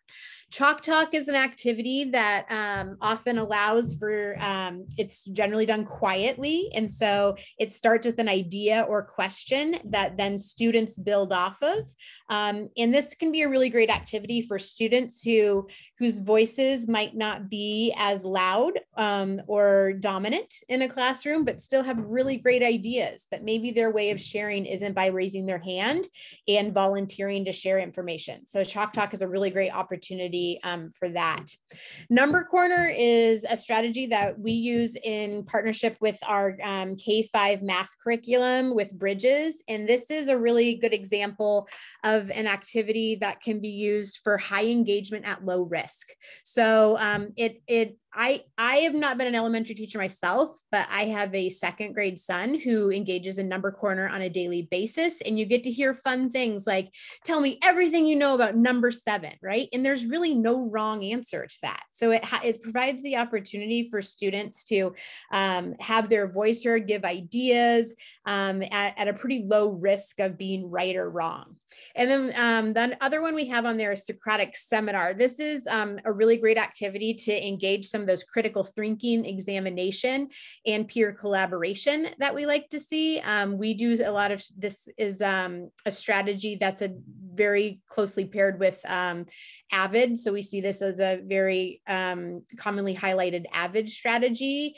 And this idea of having kind of an inner circle and an outer circle. So you have your students who might be directly participating in the discussion while other kids are kind of their co-pilot and might be giving their inner circle participants information. The last thing that we don't necessarily have a visual for on here, but I think is really important to mention that we find to be kind of a cornerstone cornerstone of what we do in Hillsboro School District now is our social emotional learning. And we see that coming in our morning circles. And so that's in all of our K-6 classrooms. We have on a regular basis, pretty much daily, we start our day with our students in a morning circle where we're checking in with students. We're talking about that social emotional learning, talking about our feelings and why we're feeling certain things. And then at the secondary level with advisory. So we've added those advisories at all of our middle schools and high schools this year. And I've really been seeing the benefits of that for us to engage with our students in a different way than kind of that traditional academic way, but I would argue just as important of a way to engage with our students.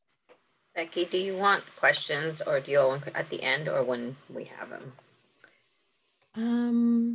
Probably the end, I think, would be better. Okay. Is that good? Continue. Yeah. Next slide, please. Thank you for having questions, but I agree, we'll lose our train of thought here if we jump into questions right now. So scaffolding and differentiation, notice that the color just changed of the slides and we're into some tier 2 supports. And that's because not everyone needs scaffolding or differentiation, but some kids do. And if you need scaffolding or differentiation, you don't need, that doesn't mean you can't access the grade level content and curriculum. It just means you might need a little bit different help. So for example, you can see the 2 ladders here. If I had to paint a ceiling, I would need a ladder at least as tall as the 3-step ladder, but maybe even taller. There are some people who are taller than me and they might need just the 2-step ladder. And that's just a scaffold, right? We're just going to give the people, we're going to give people what they need for the task at hand. So we can both paint a ceiling, 2 of us can paint a ceiling, but we might need different supports. And it's the same in the classroom.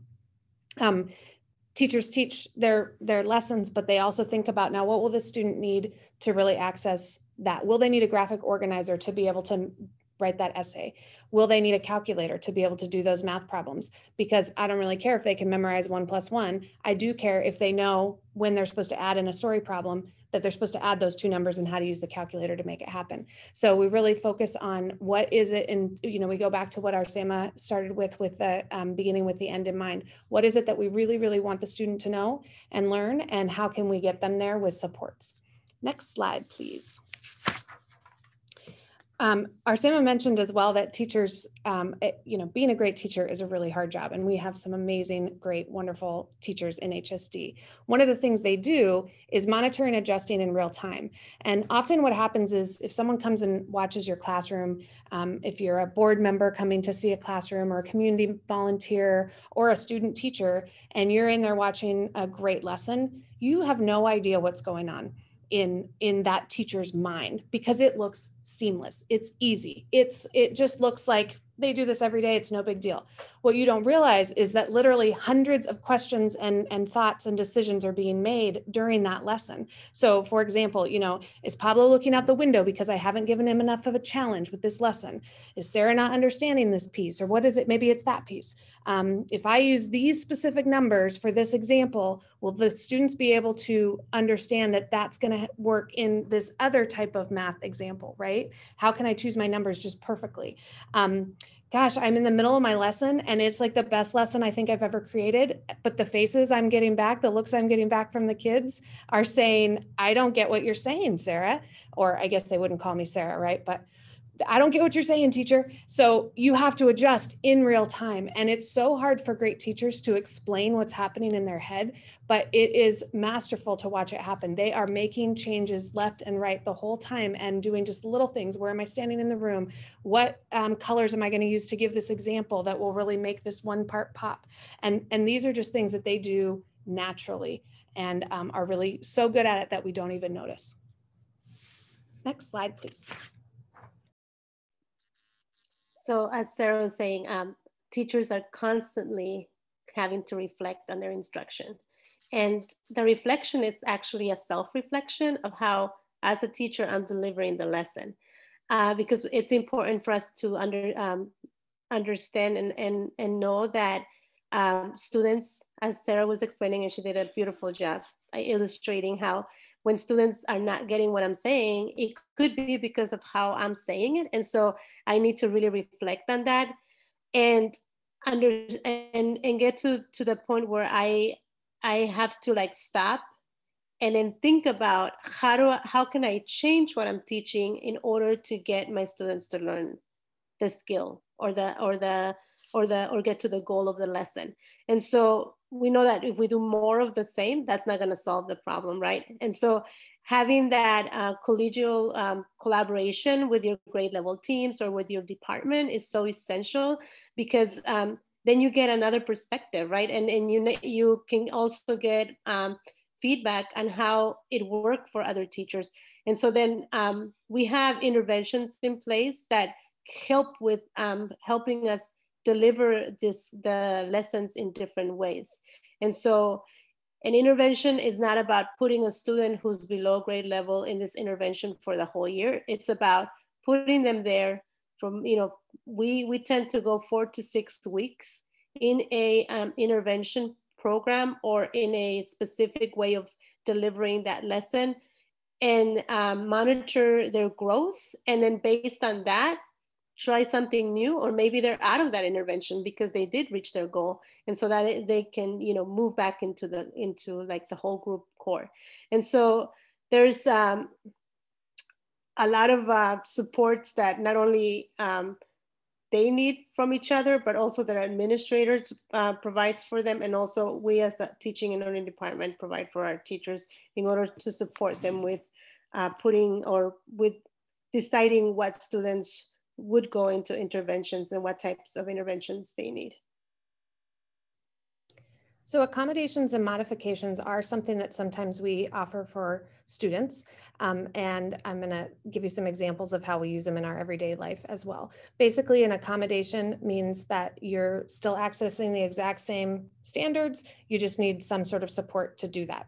An example of that would be the glasses that I have on my face, and I see several other people on the screen. Without my glasses, this isn't as clear. I can completely read it, I just need the glasses, right? Another example in this picture here is training wheels. Like I can do the whole race. If there's a bike race, I can do the whole thing, but I need training wheels to be able to do it. Some people do, some people don't, right? Modifications are just a little bit different because we're actually going to change the standards for modifications. And this is something that we talk about a lot, and it's still confusing to a lot of people. So if at the end of today you need to email me and say, I still don't get it, it's okay, I'll give you more examples. So a modification actually changes the standards or reduces the standards. So if I was not going to read this at all, and no one was going to require me to for this presentation, then that might be a modification. That's not the best example. A better example is this same bike race where we say, okay, actually, I'm going to have you start halfway to the finish line. So everyone else is going to start way back here. You're going to start here because maybe you have an impairment that makes it so you walk slower or ride your bike slower. And so you're not actually having to do the whole race, but you still get to participate in the race and do a portion of it. And I think it's really key to know that with all these, with interventions, with accommodations, and with modifications, and I know I've said this before, but every student is in the regular class. They're learning the regular material with the regular teacher who is trained in that content. And so everyone else around is there to support and help with interventions, with accommodations, with modifications, because the kids can learn the standards and be a part of the curriculum. All right, next slide. So now we're starting to talk about how do we know what students have learned in the multiple modes that students can share what they've learned with us. So kind of going to target 3 different kind of chunks here in discussing that. The first one is formative versus summative assessment. And again, this whole part we're talking about here kind of goes back to the beginning of the presentation where we said talk about start with the end in mind, right? Because ideally, you know what you're going to be assessing for and what you want to see, but the very first day, right? So it's not like where did they get and just kind of a guessing game. The whole idea is that by the first day of that unit or that instruction, we know exactly what we want them to do at the end point. So formative is really where we're talking about that checking in along the way. So this is like constant, as Sarah mentioned, those like teacher moves that they're making in their head of like, what do I do here? What do I do there? That's all a result of formative assessment data. So this does not, when I say the word assessment here, I think it's really important important to think broad, because a formative assessment could be a teacher listening into a conversation with two students based on a discussion question I had on the board. A formative assessment could be an exit ticket at the end of the lesson where I have students respond to some sort of, maybe it's the objective that I had on the board at the beginning of the day to give me information about like if I did a good job. But I think the thing that's most important to know about formative assessment, that is information for the educator about what moves they need to make, right? Not what the kids need to do differently, but what I as the educator need to do differently so that I can better support the students in the classroom with their learning, because that's the adjustment I need to make as the expert educator in the room, right? That summative assessment is that's the kind of end of the learning point. So whether that's like the end of the unit, the end of the, whatever, however you sequenced your learning that year. And this is where we want to know, like, the summation of everything we learned. Did they get that kind of final outcome? Again, think broad here. It could be kind of what we might think traditionally as like a unit assessment, but that could also be like a group project. It could be a speech. It could be a building something, right? So there's a lot of different things that still could count as kind of that summative assessment beyond what we typically think as a test. The next section we hear is like, what is that core competency and standard we're measuring? So again, think with the end in mind. So if you go back to what we want the kids to know, how are we going to ask them to demonstrate their learning in this? And I think this is really important point for us to mention culturally responsive education, right? Because I think that when we think of what it means to be culturally responsive, that's when we're holding all of our students to that high cognitive rigor. We're being the warm demanders coming alongside students and saying, we can do this. What supports do you need? I believe in you, right? Like, here's a way that you can demonstrate it to me. And I think that's really important when we talk about multiple modes to demonstrate learning, is if my standard is wanting to get information about the causes of the American Revolution, let's say, going back to that content objective I had at the beginning, and I'm asking students to demonstrate that in an essay, and maybe though that's getting in way, the student's ability to kind of complete that essay is getting in the way of them being able to demonstrate their learning on the causes of the American Revolution. What's another way I can get that student to demonstrate their understanding and learning to me, right? Is that through a project? Is that through an oral speech? Is that through something that even the student and I sitting next to each other and having a discussion about it, right? So I think thinking flexibly, which then brings us to that last section, which is especially important to that high school conversation when we're talking about credits, and especially in the context of this year and a previous board presentation that Dale and I did a few months ago, is this idea of flexibility in awarding credit based on the proficiency of that standard and that learning, right? And this is supported by our board policy. We have board policy that says that we can have alternative instructional arrangements that allows for flexibility in students to demonstrate their understanding and learning. But Oregon Department of Education also came out with some new updated guidance this year that really broadened that flexibility for us to award credit based on the student being able to demonstrate their understanding and proficiency in the standards in multiple ways. And so this is that lift, especially for our high school teachers this year, and how can we be flexible and support our students in demonstrating that learning and earning those credits.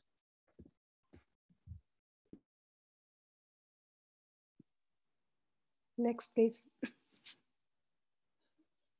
So we usually use an exit ticket as we finish our lessons, and we use that as a formative assessment as well to see what else I need to teach, how do I need to adjust my next steps, do I need to review something with the students, do I need to do a differentiated lesson.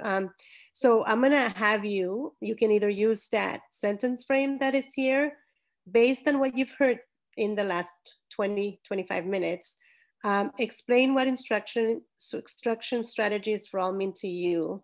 How does it compare to your original definition? So we'll give you 30 seconds to jot something down or think about it.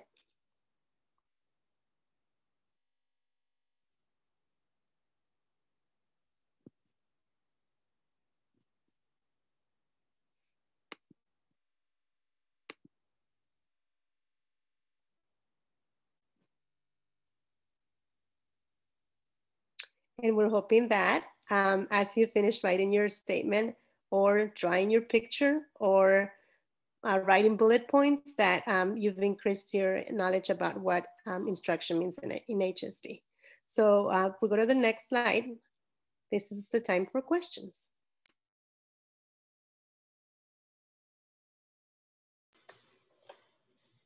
Thank you. Thank you for the presentation. I'm looking to see if I see any hand raised. While that's happening, I like the summative assessment at the end for us to see what we learned in the 25 minutes. And initially I had written down that, what does our students need? And then I really like the part where you also talked about how do we as teachers adapt and change to meet those needs. And I think the only questions that I had was around just the instruction strategies, the different strategies that you showed on there. If there are, if they're like either research or studies or best practices on which ones work for what material or for what type of engagement, and that's how you kind of guide. I just wanted to just clarify that if there's like a strategy behind which ones you use and why. And after you answer that, Martin, you can go ahead and ask your question. Yeah, I think that's a really important point, Erica, because it's important when we choose our instructional strategies that they match that outcome and that standard, right? So like we shouldn't just be doing a bunch of fun, active things because they're fun and active things, right? Like it's for a purpose. So yes, there is all sorts, like there's the educational gurus that I kind of go to for that kind of stuff. There's Marzano, there's Hattie, right? There's those researchers that you often call them high leverage strategies. And what they mean that high leverage is that you're going to get your most bang for your buck by doing this strategy for this purpose coupled with that, right? So, so absolutely, that is stuff that we highlight in our professional development with teachers of this is the strategy and this is why you would use it in this instance. Thank you. I see Martin and then Mark. Thank you, Madam Chair, and thank you, Arsema and Sarah and Becky for an awesome presentation. And it wasn't a question as much as a comment. In the spectrum of interventions and accommodations and modifications as tools in that toolbox to make sure kids are learning, students are learning, I now understand the term modified diploma. And I know why that is the term applied to that. So thank you very much for helping me understand that. Thanks, Martin. Mark? Yeah, so such a great presentation. Thank you so much. And I think I was able to tie my first one to my end one, like somewhat. And I don't know that I can crystallize the question, so this might be a little rambly, so I apologize for that. There was a lot to think about in there. So if we unencumber the words from their traditional context in the educational setting and just think about the colloquial use of these words, what is stopping us from every student having an individualized education program? So we don't think of it in special, just think about those words in a colloquial sense. Like, is it just too expensive? You need one-to-one teachers? Is it technology? Is it just a bad idea? Like, just sort of thinking about sort of the levels and how 80%, so what is the main barrier between school district providing sort of very individualized focus for whatever a student needs? Well, besides a whole bunch of paperwork, I would say, as the special ed person. No, you're encumbering it with the special ed. I know, we're taking that away. Okay, if we take that away, I'm good. No, so I think that there's a couple things come to mind, and then I'm sure other people on the screen may have ideas. But one is that in some ways we do. Right. In some ways, we do use supports and differentiation, and we know our kids by name, strength, and need because that's how they learn best. Right. When we really know if I connect this math problem with soccer, I'm totally going to bring Mark in. He is going to be all over this math problem. If I connect it to dance, he's going to tune out and not listen to me. So guess what? I'm going to use soccer. Right. We also, when we do these great tools and strategies, remember that we're going to hit about 80% of the kids. So they don't need extra supports, extra differentiation to the extent that anyone doesn't need it, right? I mean, you could say in a board meeting, any of us at any point might need a little extra something, but I think that's probably part of the thing. And then I would say, just as your special ed director, special ed is very, very law bound and very paperwork driven. Yeah, and I'm trying that. So don't even forget I use those words. Let's call it No, unique educational experience. Yeah, I think in some ways we do. UEE. Why doesn't everyone have a UEE, a unique educational experience? Perfect. Take those words out of it. I feel like I want to share with you all kinds of fun things, like why do we have kids in second grade when they're 7? Sure. Mark, you may be stealing a little bit of thunder about what we're trying to think about as we move into the future. We've had conversations about the fact that and I hope nobody's like, why is she saying this? But we've had conversations about the fact that we've said, we want to know every child by name, strength, and need. And I think we're getting further down that path, but there's only so much that we from the outside can do for our kids. We want to do things with our kids. We want them to know themselves by name, strength, and need, their own identity, their own strengths, their own needs, to be able to advocate for what they need, learn in different ways, to be able to connect with each other and the world around them, in this very lofty way, but basically know themselves, because no matter what child you have, there's going to be nuances that are unique to them that are different from someone else, and all should be celebrated. So how do we get our kids, give them this space to know themselves, to connect with different things, and to have pathways for career and college, like K-12? Martin said a lot of times, like, that Pathway Center is expensive. It's that 15% where you're looking at this data where it's like 80% of our kids, and we're up to 84. We're even up to 91% of our kids graduating in 5 years, which is awesome. But are they career and college ready? Do they know themselves? Do they know their passions? Do they have their own EAP or EUP or whatever you just called? Like, do they know what fuels them up? And then how do we help our teachers provide opportunities for like those Socratic seminars where kids can learn? I mean, we as parents and aunts and uncles, that there are times you watch a student and they weren't passionate about something, chess, band, the Civil War, until they learned about it. And then they were like, oh, wow, that's my passion. So how do we keep offering opportunities to kids in this land of predictive tech and other things? How do we keep continually opening up the world to our kids so they can have their own EUP that they drive themselves and that we come alongside with them? Thank you, everyone.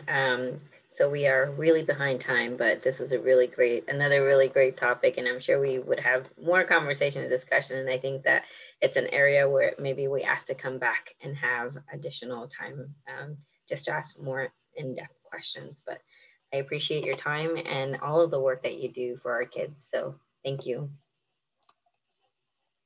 Our next item on our agenda is our school resource officer update with Mike, Morgan, and Alex. All right, this is a fairly quick one. Thanks to our last presenters, really appreciated that information, really good stuff. Thank you. We wanted to make sure we came back and let you know that we do have a draft or a final copy of our final draft, I should say, of the agreement with Washington County. You'll remember that we went over pretty extensively the agreement with HPD. Washington County is largely the same. It holds to the same values and the same concepts. There are a few differences that, as various attorneys from different agencies get involved, need to be tweaked and adjusted. But I want to give the floor to Morgan and Alex to just highlight any differences that you might see in this, and then remind you that on May 25th, we will be voting to approve these. So Morgan and Alex. Thank you. I feel like I need to do a like she's back for every time I'm here for SROs. So thank you for letting me be here again, and for really being so committed to making sure we get this right for our kids, because that's why we've been able to draw this out so long and make sure that we're being very intentional with every decision that we make. And so one shift, or one thing you might notice, probably will notice, is that for Washington County, we have a 0.5 FTE for SRO. So that's one of the significant changes, is just the number of SROs that we work with in Washington County compared to HPD. Another change, and this is partly due to the staffing, is that the summer program pieces have been taken out. Although we have traditionally still had our SRO support during the summer with different things, and they work more than the required or minimum amount, I guess, at our schools too. So we definitely get the time, and the SRO that we've had from the county, Nate, is phenomenal and builds great relationships with kids. And he's also serving multiple schools that are kind of on the periphery. So just being able to logistically get around, he's been doing a great job with that. The other thing is just there's a little differences for the uniform, and that's specific to the county versus the city uniform. But other than that, mostly there's some formatting changes as far as like the structure. I even think the font is different if you want to get that detailed. But for the most part, the goals, the intentions, the training are very similar or the same. If there's anything big, it's really the whole goal around this was really making sure that we're still serving our community, responding to the community's needs, that there's still the accountability piece on both sides for making sure the training happens, that the data collection and presentation happens, that that our community and our stakeholders all know what's going on and when. And so it's going to be fairly consistent between HPD and Washington County. I'm just wondering if Alex, do you have anything to add, or are there any questions specific to this? Oh, also we are calling it's a work agreement. So it's a contract. IGA, work agreement are both contracts, but just for the terminology, that's the preferred term.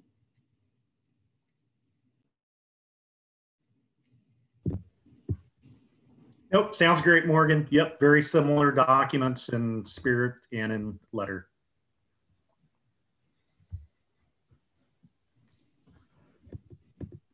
Martin, I don't know if I'm allowed to call on you or if there's a formal process. Oh, sorry. I can, yeah, Martin, you have your hand raised up. Thank you, Madam Chair, and thank you, Morgan, and thank you, Public Safety Chief Alex O. Just to be clear, this is everything outside of HPD's turf.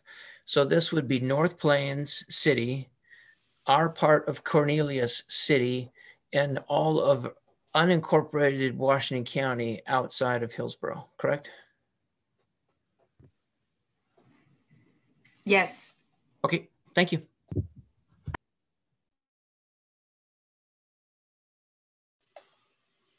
Okay, I don't see any other hands up. So I just want to say thank you, Morgan and Alex, for your work on this and getting us this fairly quickly turned around as well, right after the other one. So I'm happy that they're both around the same timing for us to be still on schedule to review them. So thank you again for your work, and I don't see any other board members with questions, but I know that we all appreciate this effort. And it's been a long time, but we're here. Okay, everyone, our next item is in-person learning update with Travis. Actually, I'm going to kick that one off. Let me just kind of reflect a little bit. We have been in conversation at the state level to start working to understand what the potential changes to the guidance for schools is going to be as we move into the 21-22 school year. And so we're starting to get some insight into what that might include. And some of those things that some of the significant shifts that could be out there on the horizon could be a retiring or a moving away from the school metrics when it comes to the number of cases in the region. I think there's going to be a moving away from the hybrid model. There's discussion about that at the state level. Of course, that goes hand in hand. That will need to go hand in hand with the guidance, because one of the reasons we're in the hybrid model is because of the guidance. That's the only way we're able to meet the requirements of that guidance. And there's been a lot of conversation about authority shifts occurring. So potentially more authority given at the local level as opposed to the state level when it comes to decision-making regarding schools. And that, of course, will be a change. There is significant conversation going around the mental health support that students will need. And that's something that we've been working on in our district for the last month or so, and putting together plans to make sure that that occurs as we start to welcome students back in a more typical manner. Of course, there's still variables out there that are going to influence the guidance, and really is what's causing the new guidance not to come out until mid-July. We, of course, would love for it to come out sooner than that, so that we have the information well ahead of time. But as we know, the virus continues to change, and the thought is that the longer we can wait to make that, the longer the state can make to make that decision, the more accurate information we'll have, and we'll be able to make the best decisions possible. So the variables, of course, have to do with the variants that are out there and how that reacts, the availability of vaccinations. That is something that even over the last couple of weeks, we've seen more and more availability, and we see it being offered to students now. The number of cases, of course, if that ramps up again, that would have ramifications on the guidance. Other considerations would be making sure that districts are using the most effective instructional models available to them as it lands within the guidance that has been presented. Cohorting is under discussion. Right now, there's rules around the number of kids that people interact with. And so there's discussions around that, as well as the seasonal impacts of COVID and what it's going to look like moving forward, the more that has been learned about COVID, and how that changes depending on the time of year that we're in. Some of the constants that we believe are going to remain are face coverings and physical distancing. We think those are going to be in place as we move to fall 21. So those are some of the guidance discussions that are currently going on. We'll have the opportunity in the next several weeks to start getting a preview of some of the drafts that are out there, and then offering some feedback once we start to see those drafts. That's what I wanted to share with you. Travis, I believe you're up next. Thanks, Mike. So just a quick snapshot of the updated metrics. Go ahead, Martin. Sorry, I didn't see your hand before I started jabbering. Oh, thank you. Just a quick one for Mike. If you see, as the age limit drops for vaccinations, do you think that's going to become a mandatory thing for public school attendance? Is there discussions around that? Not that I'm inviting that, but right. That discussion is going to come. Is it started already? There's speculation about it. I don't know is the shorter answer, but there's conversation starting about that, and where that's going to land, I just wouldn't want to speculate yet. But there's definitely conversation and just discussion around that. Thank you. Thanks, Mike and Martin. So just the traditional graph that we show, catching you up, that we have maybe plateaued, and the last 2 weeks gone down from 206 to 200 cases per 100,000, which is positive. Still high, but we aren't seeing the spike continue the way we were for several consecutive weeks there. Please advance one, Hugo. And I wanted to give you a brief overview of some of the work that we're doing around our learning acceleration plan. You know that we've been looking at state dollars for the summer and federal dollars looking into the next couple of years in order to accelerate learning for students. Our ODE summer grants include a K-8 grant, a high school grant, and then a childcare grant for students in grades K through 5, which equal somewhere around $7 to $8 million for us. Right now, we are in full steam ahead mode on planning for those programs, so that by June 17th, we have a plan, we've communicated with our community, and we're ready to roll with our summer programming. So I won't get into too many details, but I wanted to show you the structures that we've created in order to accomplish this lift, even while our principals and leaders are winding down the school year with a lot on their plate anyway. Go ahead, one more, please. We're really approaching this like a mini grant application, and Michelle and her team in the business office have set up a template where we can both budget and put program requirements together in an electronic way and track these program applications in the background. If I'm a principal today, I'm working with my teacher leaders and families to create summer programming that gets kids engaged, excited about school, gets them on campus, and that's really exciting. if I'm a principal today, I'm also a little bit scared about, okay, so how do I create all these partnerships and get this programming up and running if summer school is not normal for me? So go ahead and advance one more. We're trying to attach all the partners and network all the partners we have in the region to make exciting programming happen. This is a graphic that was shared with us by the Portland Metro STEM Partnership. We've been a part of this partnership for about 10 years now. We're one of the founding district members, and you can't see it here and you're not supposed to, but these little honeycombs are networks of quasi-governmental agencies, not-for-profits, educational entities outside of K-12, community partners, culturally specific organizations, and they've created this constellation of partners in the Portland Metro STEM Partnership. Right now, we have liaisons connecting our teachers and our principals to OMSI, the zoo, Wind and Oar, Jackson Bottom Wetlands, et cetera, so that they can be part of this. They can leverage these resources for summer programming. How are we doing that? Click one more slide, please, Hugo.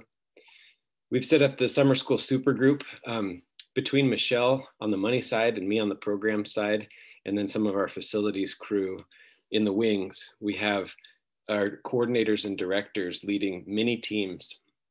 The mini teams can help principals and teacher leaders set up math and literacy acceleration programs and then be partnership builders for engagement across our community. We also have a small team dedicated to mental health direct supports when kids come back in the summer and have any kinds of needs, from mental health, therapy, drug and alcohol support. We know needs are going to emerge and we're ready to provide services. This is all an effort to help our principals stand up programming in June, July, and August. Keep going one more, please.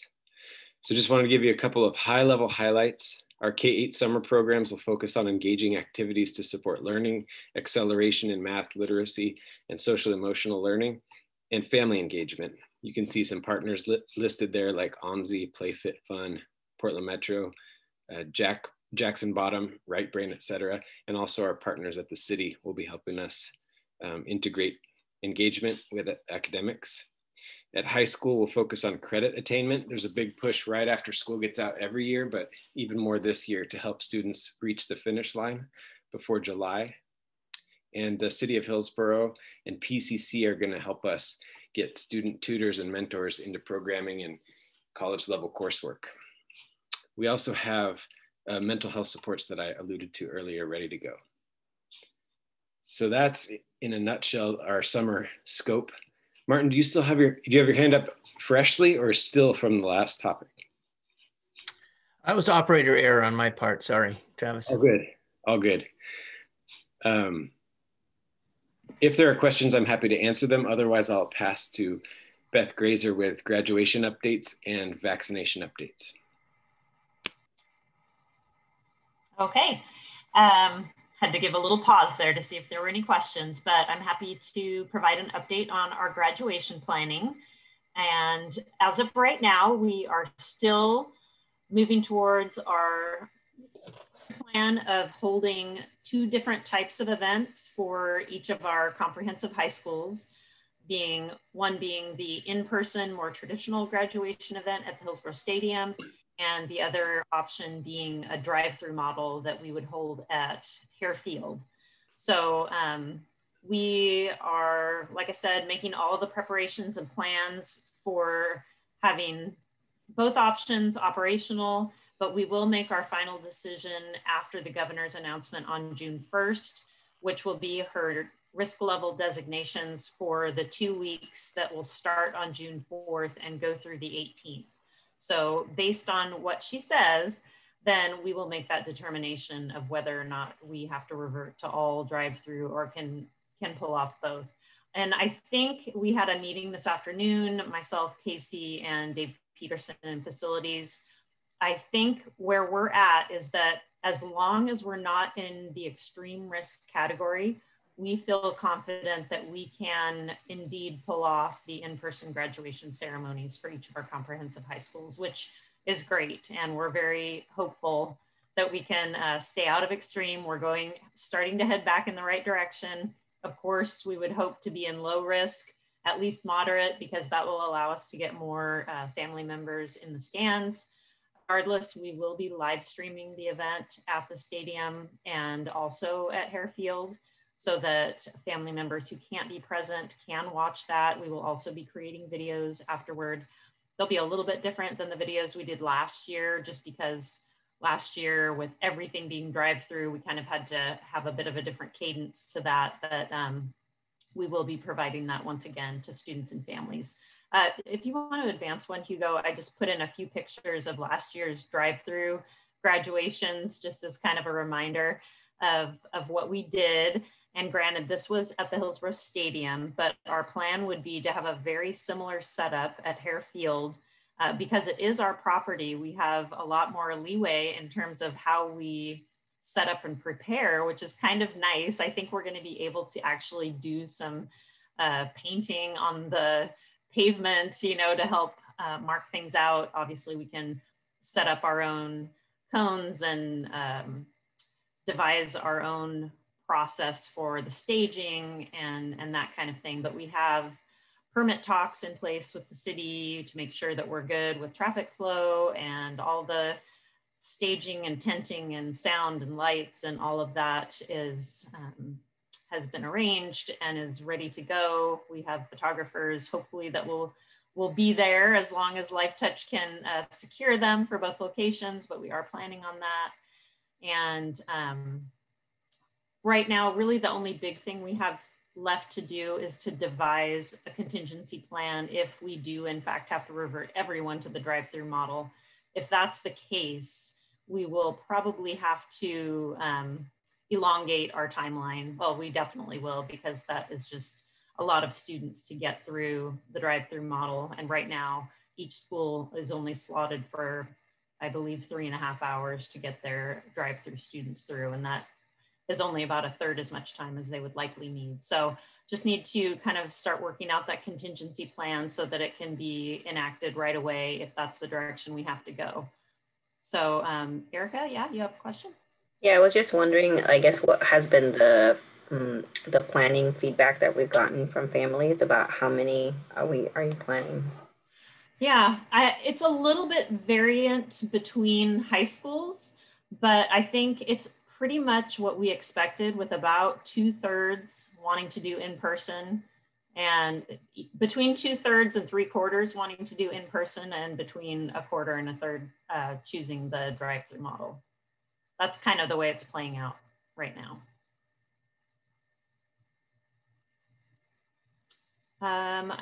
Unless there are other graduation related questions, I think we can move to the vaccination update. So as you know, there previously was approval for 16 and 17-year-olds to be vaccinated with the Pfizer vaccine. And so we collaborated with other local school districts and the Northwest Regional ESD to create opportunities for our students and their unvaccinated family members to kind of take advantage of these group sign-up opportunities through the Oregon Convention Center. And so we devised a Google form that they could fill out to do that. We arranged for transportation for those who needed that for last week's clinic on Wednesday the 5th. And we really were kind of the trailblazer school district for all that. We were the first ones to bring buses. We were kind of the test case for all of that. And it really went very smoothly. So I think we have a lot to be proud of there. And approximately 100 students and family members took advantage of that opportunity and got their first shots last Wednesday. And we will be, for those who needed the transportation, we will be taking them back again on the 26th so they can get their booster shot. You may have seen in our update that we sent out on Friday, and then again, kind of reiterated in Monday's Hot News, a lot of clinics are starting to open up the availability to community members where they don't need any appointments. They're really starting to see that drop off in vaccination demand. And so just trying to make it as easy as possible for people, lower those barriers to entry. There's even some clinics happening at our Virginia Garcia centers, which is great because having a West Side option is, I think, going to be really helpful to our families who either don't feel comfortable or have reliable transportation out as far as the airport or the Oregon Convention Center. We are still, even though we're not planning big bus trips for other Wednesdays that are upcoming, other than that return trip for the students on the 26th, we do have the capability to help arrange transportation if a student or family member indicates that that's a hardship for them. So Alma Hernandez is our point person for that, and she does a fabulous job with everything she does, which you heard just a moment ago also includes all things childcare. So we're really fortunate to have Alma. If you want to progress one more slide, hold for a couple seconds. It's just another picture of our students there at the Convention Center last Wednesday, going through their very orderly process. And then here are just some of the things that I was mentioning. So that Google form that we created, as of today, there had been 213 students who responded to that survey, and just over a third signed up at least one other family member, which is great. So that's, I think, really been a helpful thing for our students and families. And then just a little update, because I know it might be on people's minds as far as vaccination for 12 to 15-year-olds. That did receive federal emergency use authorization, but it has not yet received approval from Oregon. Oregon still wants to do some of their own vetting of the research results and to make sure that they feel comfortable with 12 to 15-year-olds getting the vaccine. That is anticipated as early as tomorrow, which means that as early as potentially Thursday, they could start vaccinating 12 to 15-year-olds. And what we've heard is that anyone who is, so 15 is that magic cutoff age for being able to self-refer for medical treatment. So anyone 14 or younger would need to have signed approval from a parent or guardian to get a vaccine, and would need to be accompanied by an adult at the convention center. As of right now, we don't have plans for doing any sort of mass transportation of younger students to those vaccination opportunities, but we're happy to share information and to make those connections so that people feel informed and can go get vaccinated if they so choose. And just one last thing, kind of to Martin's question earlier about requiring the vaccination, I think there is some thought that it may be something that we see in a year or two, but while these vaccines are only under emergency use authorization and don't have FDA approval per se, and also because there are still so many ages that we cover in our system that aren't yet, that don't even have the emergency use authorization, I think it'll be a little ways out before we see any kind of move to add those vaccines to our required immunizations for students.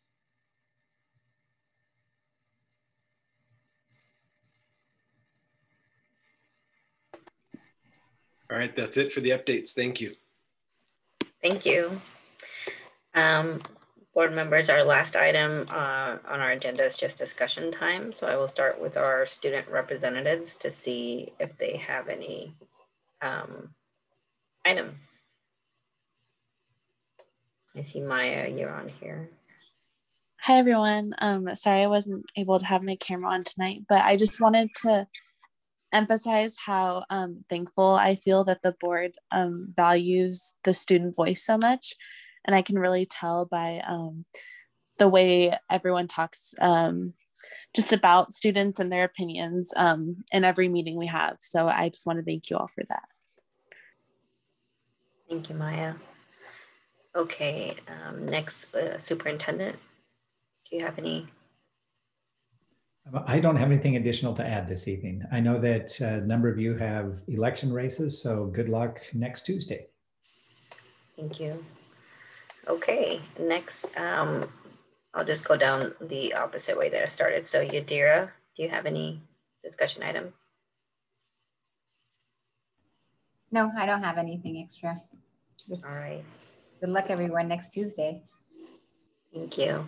Next we have Mark, and then Lisa, you're on, sorry, Martin, and then Mark, you're on deck.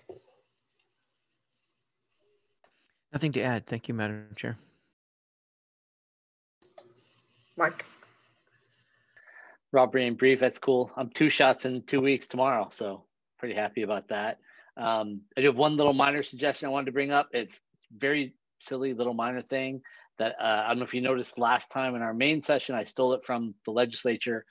Doing a roll call vote, I think what the legislature does is they say their name and their vote, just in case in this virtual world somebody accidentally gets disconnected, or it's just, oh, so what you heard was me say Watson votes yes or Watson votes no or something. So they're doing that in the legislature in these virtual sessions, and I would just suggest that it might be something we'd want to adopt in case in the middle of a roll call vote somebody gets disconnected, some other person doesn't jump in and say yes, and we don't know who it was, and you just catalog their vote as a yes. So little tiny thing, don't need to do it, just a thought.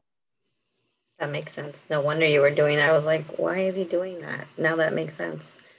I was like, you're just referring to yourself in the third person now. Which is super weird. I'm not a big fan of that, but yeah. Thanks for the follow-up. Next we have Lisa, and then Jackie. All right, good evening, everyone. I don't have a lot to add except for, as has been mentioned, there is an election a week from today. Ballots are due no later than 8 p.m. on Tuesday, May 18th. So make sure that you vote. There are always important things on that ballot. So of course we have a school district election, which is, very, very important. There's also other special districts as well that might be on your ballot. So make sure you take the time to fill that out top to bottom and get it turned in. Thank you, Lisa. Jackie? Well, I had something and then I forgot, but I do want to commend everyone here. We are trailblazers. Our district is trailblazers in more than one occasion and in more than one instance. And the COVID shots and the coordination of getting families and students, that is just one example of how awesome you guys all are in thinking outside the box. So thank you for doing that. You have you've worked together. We've created a community that a lot of districts don't have. And so congratulations. I think that's awesome. Thank you. Thanks, Jackie. And I echo those sentiments, and also want to just reiterate that our board backs you up, and that we like when you think outside the box and when you're creative and innovative in service to our community and to our students. So with that, I adjourn our board meeting. Good night, everybody.